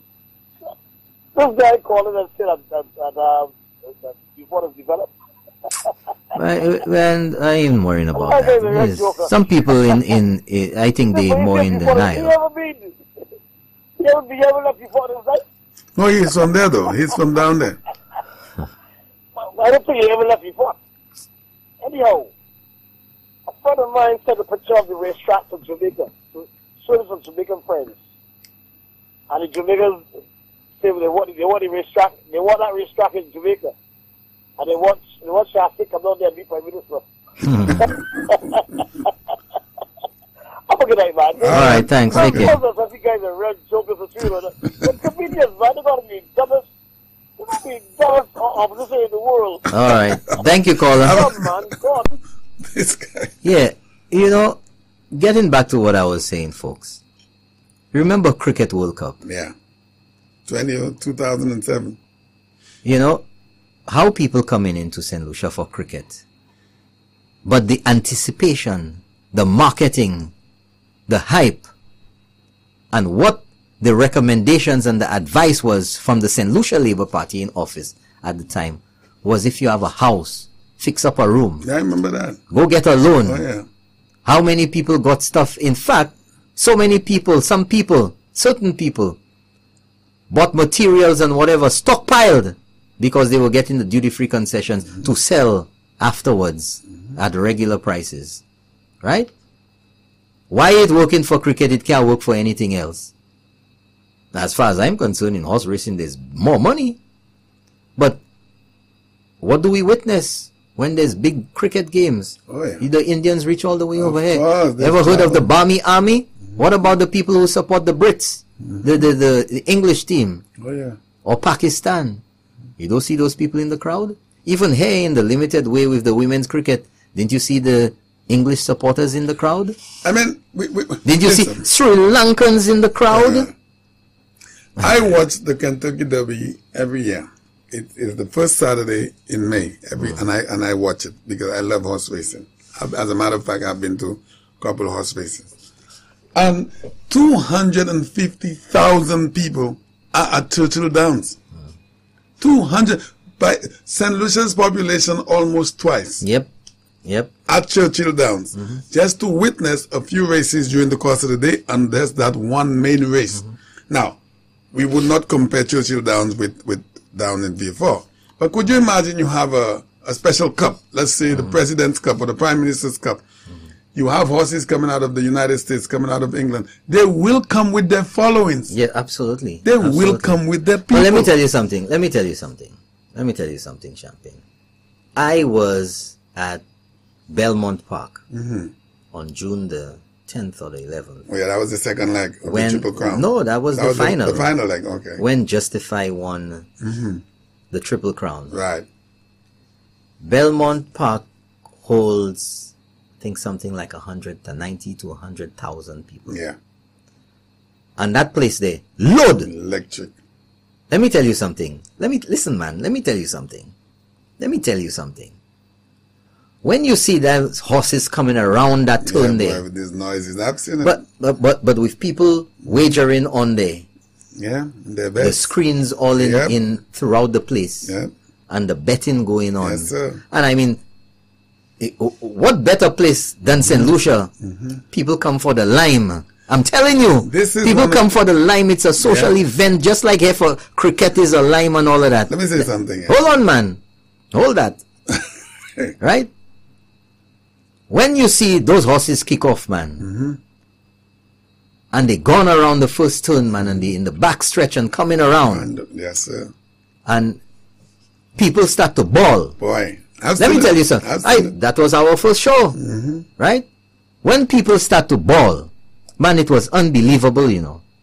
It was unbelievable, the noise in that place, right? You have the recording of Justify when it... I'm just trying to see if I have it here, and I don't.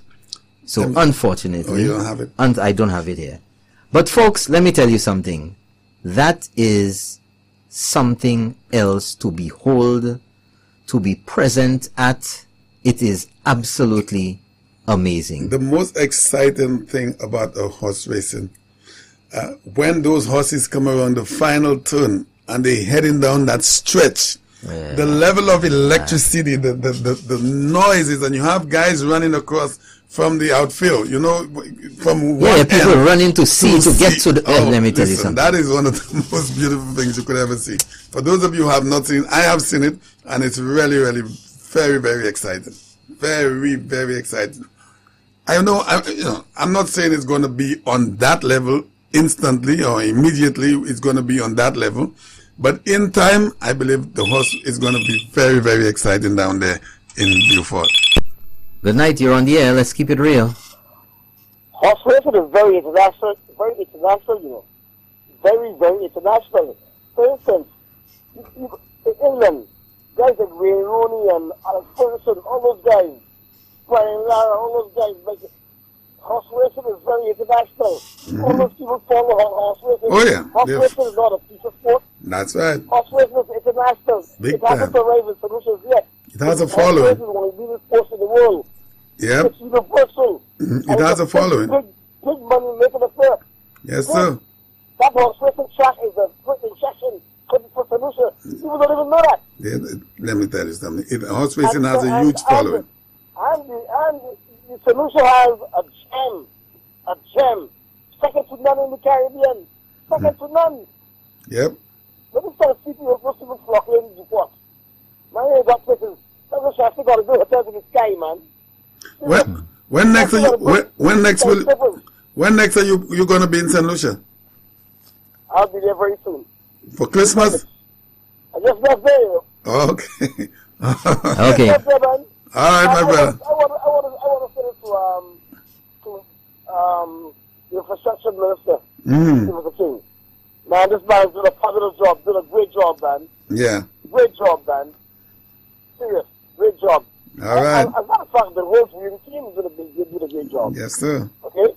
Take care, man. All right, you have a good night. All right, buddy. Yeah.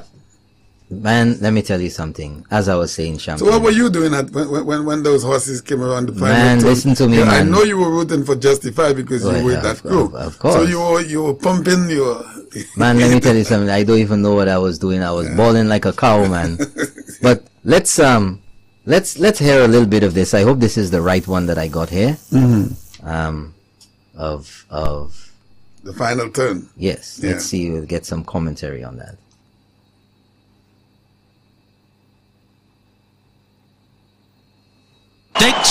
And it was a very good beginning for Justify, who goes immediately to the early lead in the race to the first turn.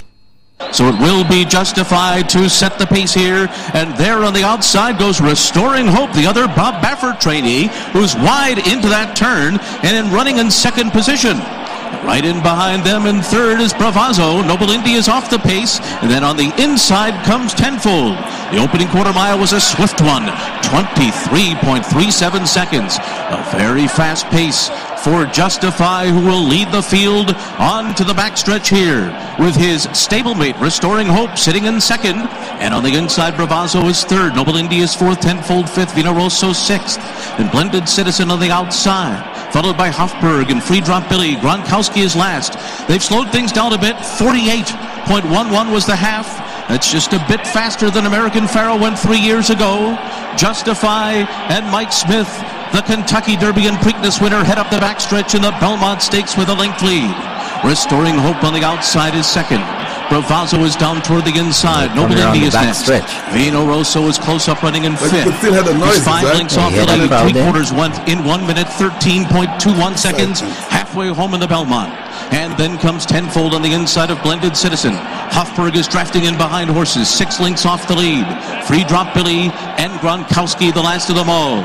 And Mike Smith and Justify make their run into the far turn. They've got a 2-length lead. Restoring Hope is to that crowd. As Vino Rosso begins to rev it up on the outside. Bravazzo is down toward the rail. They've run a mile in 1:38.09 seconds. Justify is the leader, but it's just a half-length advantage here. Vino Rosso comes under a ride. Mike Smith has not asked Justify to go just yet. Justify a length lead here as they come to the top of the stretch.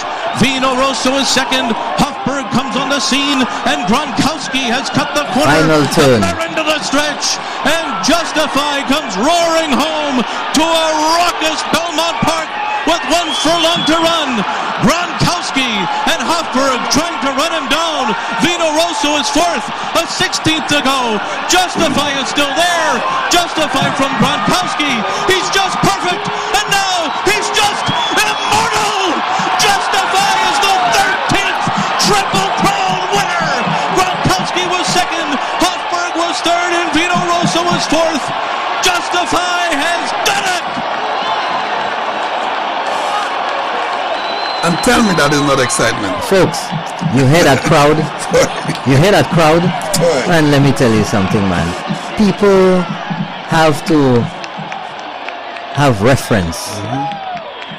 And too often we allow others to prey on our ignorance. And true. Ignorance does not necessarily mean you're stupid.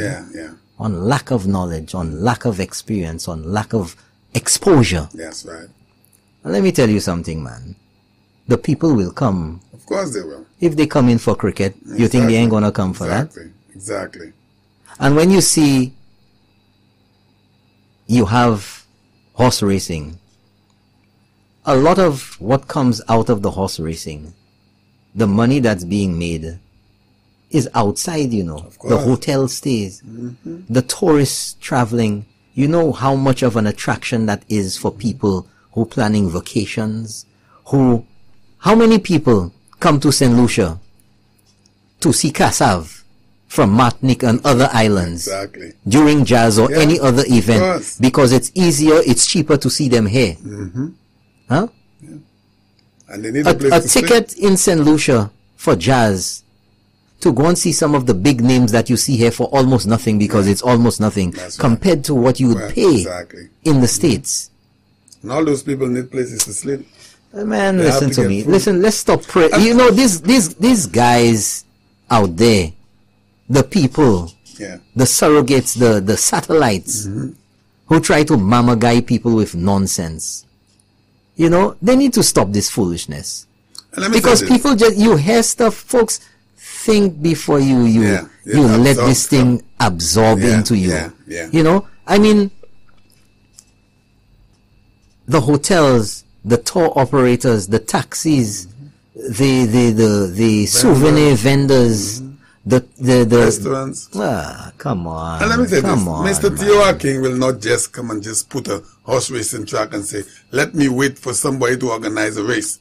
These things are already done, prepared stuff. Stuff is already done. Listen to me. Race is already organized. Listen to me, Champagne. Although but it's all part of the development that we're talking about and the concerted effort to demonize everything that's being done in the South, to demonize everything that this government does, to demonize anybody who wants to speak in support of what the government is doing. And we have to realize that if we continue with the same old nonsense, because it was nonsense, because it didn't make sense, and it didn't result in the promises that were being made. So you cannot expect, let us be reasonable. You cannot expect to take advice from the very same people who had the ability to do it for 20 years, did not get it done, and now they want to dictate to you how to get it done, or simply because you want to go about getting to that objective in a different manner than they did. I mean, what foolishness is this? The people of St. Lucia have constantly said, what you're doing ain't working. That's right. So let somebody who's doing, you know, there's this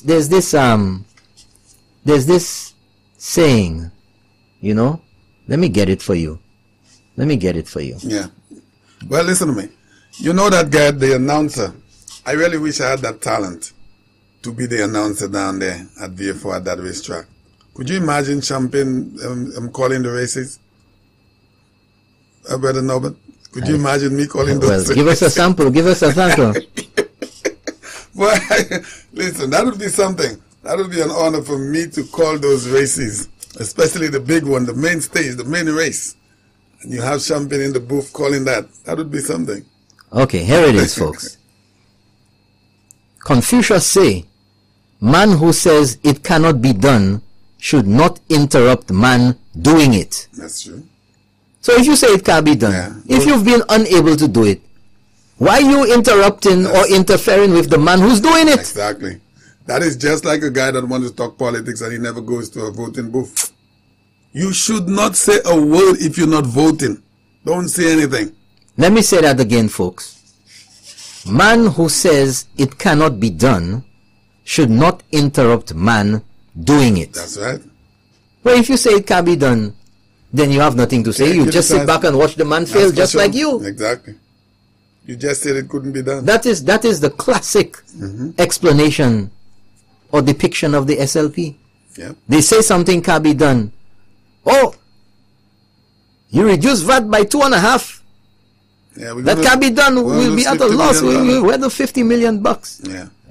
Look, it happened. Turn around to be more than 50 You million. say we can't do the airport and it's not going to work out. The airport coming on. Yeah.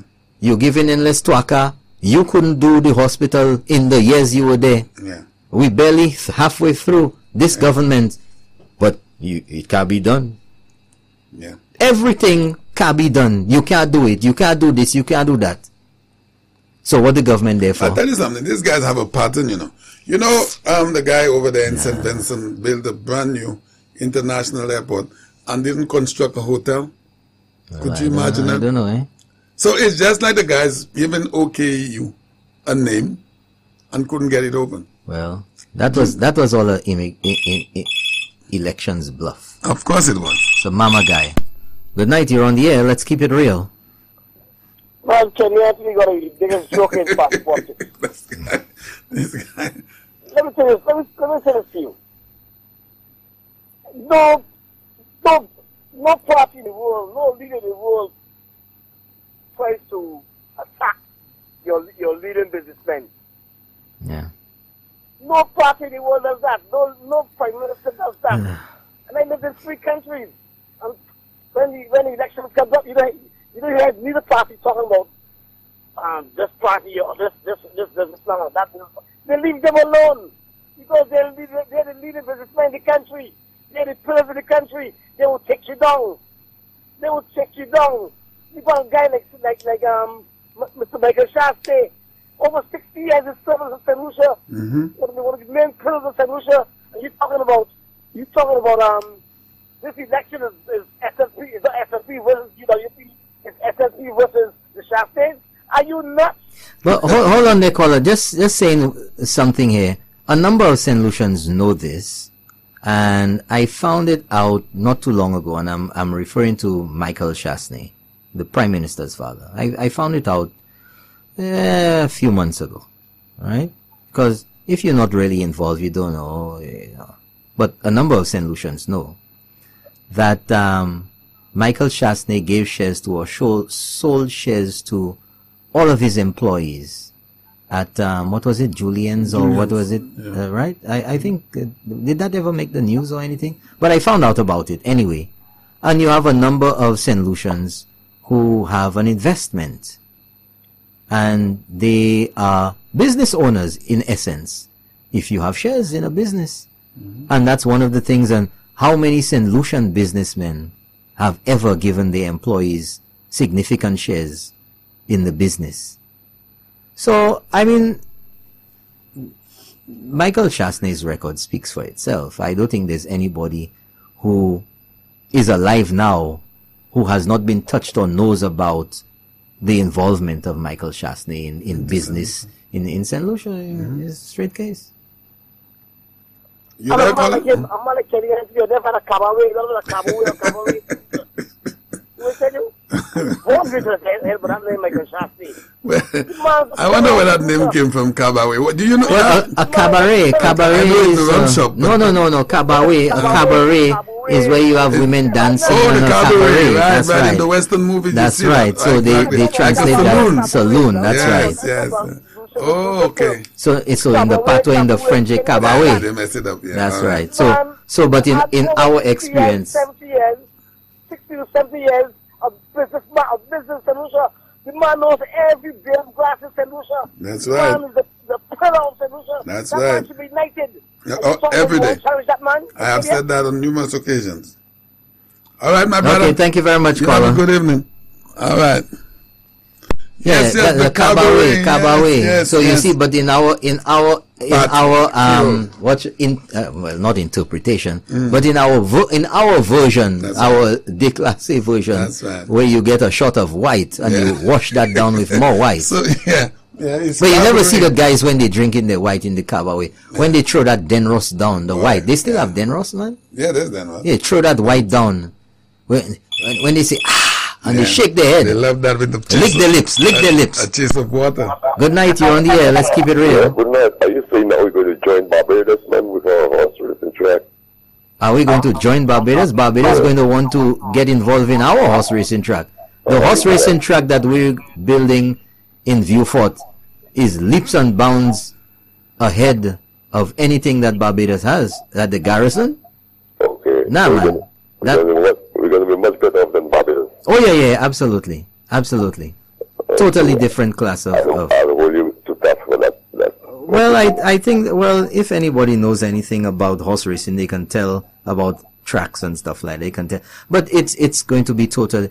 The size of the horse racing track itself is, from the information I have, about exactly the same or a little longer than the horse racing track at Belmont in New York, where Justify won the Triple Crown. Okay. So it's world class, world standard. World standard. Yeah. So what else we have in terms of that world class, like apart from our status as number one honeymoon? Well, we have quite a number of hotels that are really, like in Vieux-Fort there. What's it called?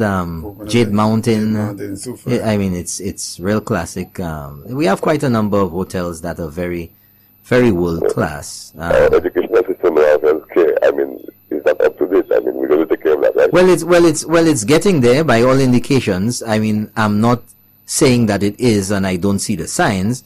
I see quite remarkable or encouraging signs that our healthcare system in the next 2-3 years is going to be world class. Absolutely. Yeah, we're not hearing anything about the gambling sector. I mean, people stop talking about it right now. It is accepted as part of St. Lucia. Maybe that's what's getting St. Lucia's broke.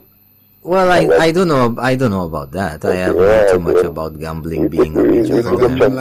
I think there are people who are hooked on those gambling machines in some places. I've heard about a few people, but I haven't heard it becoming such a pervasive problem in St. Lucia, Anyway, morality is really an issue here right now, so I guess, we probably see how the racetrack will contribute to maybe we get into somewhere where we can boost ourselves and say, well, we did a good job. Yeah, well. Are you going to attend the race, caller? Never. No? Never. You don't have to go down there to gamble, You could go there just for the excitement, the entertainment. You don't have to bet on any horse. I'll never go to a horse racing track. All right, my friend. Have a good evening. Thank you very much for calling. All right. I wanted to say something in that regard because a horse racing track is a facility. There's restaurants in there. There's some of them have some plays where you could just sit around and just They're all kind. It's like it's an entertainment. Like a mall. Exactly. It's like a mall. You do not have to place a bet on any horse. No, you don't have to. You don't have to place a bet on. Just sit down there, buy your popcorn, buy your drinks, whatever, hot dog, and whatever. Watch the horses run. Maybe they might even have rotis in there too. They might. There's everything. Yeah. So you don't necessarily have to place a bet on anything. No, you don't. It's a facility, an entertainment facility. Yeah. Anyway. It's sports, it's entertainment. Exactly. Yes, folks. So that's the situation there, folks. All coming back to the vote of no confidence in the government. And I think I'd like to end the show by repeating to you this saying, or a few words from Confucius, although there's a lot of dispute about where that actually came from, who said it. But it doesn't really matter. Folks, it goes like this. Man who says it cannot be done should not interrupt man doing it. That's right. I think that makes quite a bit of sense. That's going to be our last call. That'll be our last call. All right, our final caller. Good night, you're on the air. Let's keep it real. Julie Champagne on ice. Hospitation is also for family. Your family now, take your kids and everything to the track. All that is for that. Yeah, it's an event. You could take the kids out. Done that, man. All right. Okay. Done that. Right. Everybody goes to hospital. Family and everybody, man. That's right. Okay. It's a family affair. Okay, thank you very much, caller. Have a good one. Games, all kind of things goes on there. All right, beautiful. Have a good evening, buddy. Okay. Right, thanks. See Good you night. next Tuesday. God's willing. Well, let me look. Oh. Yeah, okay. So, yes, folks. So, Champagne wants to let you know about that National Day affair that's coming up. You know, Champagne, I suspect, is going to have a lantern for the lantern parade. No. Come on, man. You could tell us. What are you talking? Come on, man. Have a lantern. You'll be one of the contenders. Me? Yeah, why not? No. You'll be walking in a lantern. Yes, folks. So we're wrapping it up here, and just so that if you missed it, that you hear it again, Confucius say, man who says it cannot be done should not interrupt man doing it. And that's it, folks. Another episode of Keeping It Real. And we will be with you again next week, Tuesday. Tonight's the 25th episode, Champagne? 24th. 24th? 24th episode. Almost a half year. Of Keeping It Real. I'd like to say thank you very much for joining us tonight on Keeping It Real. So I'm Norbert Williams. Good night.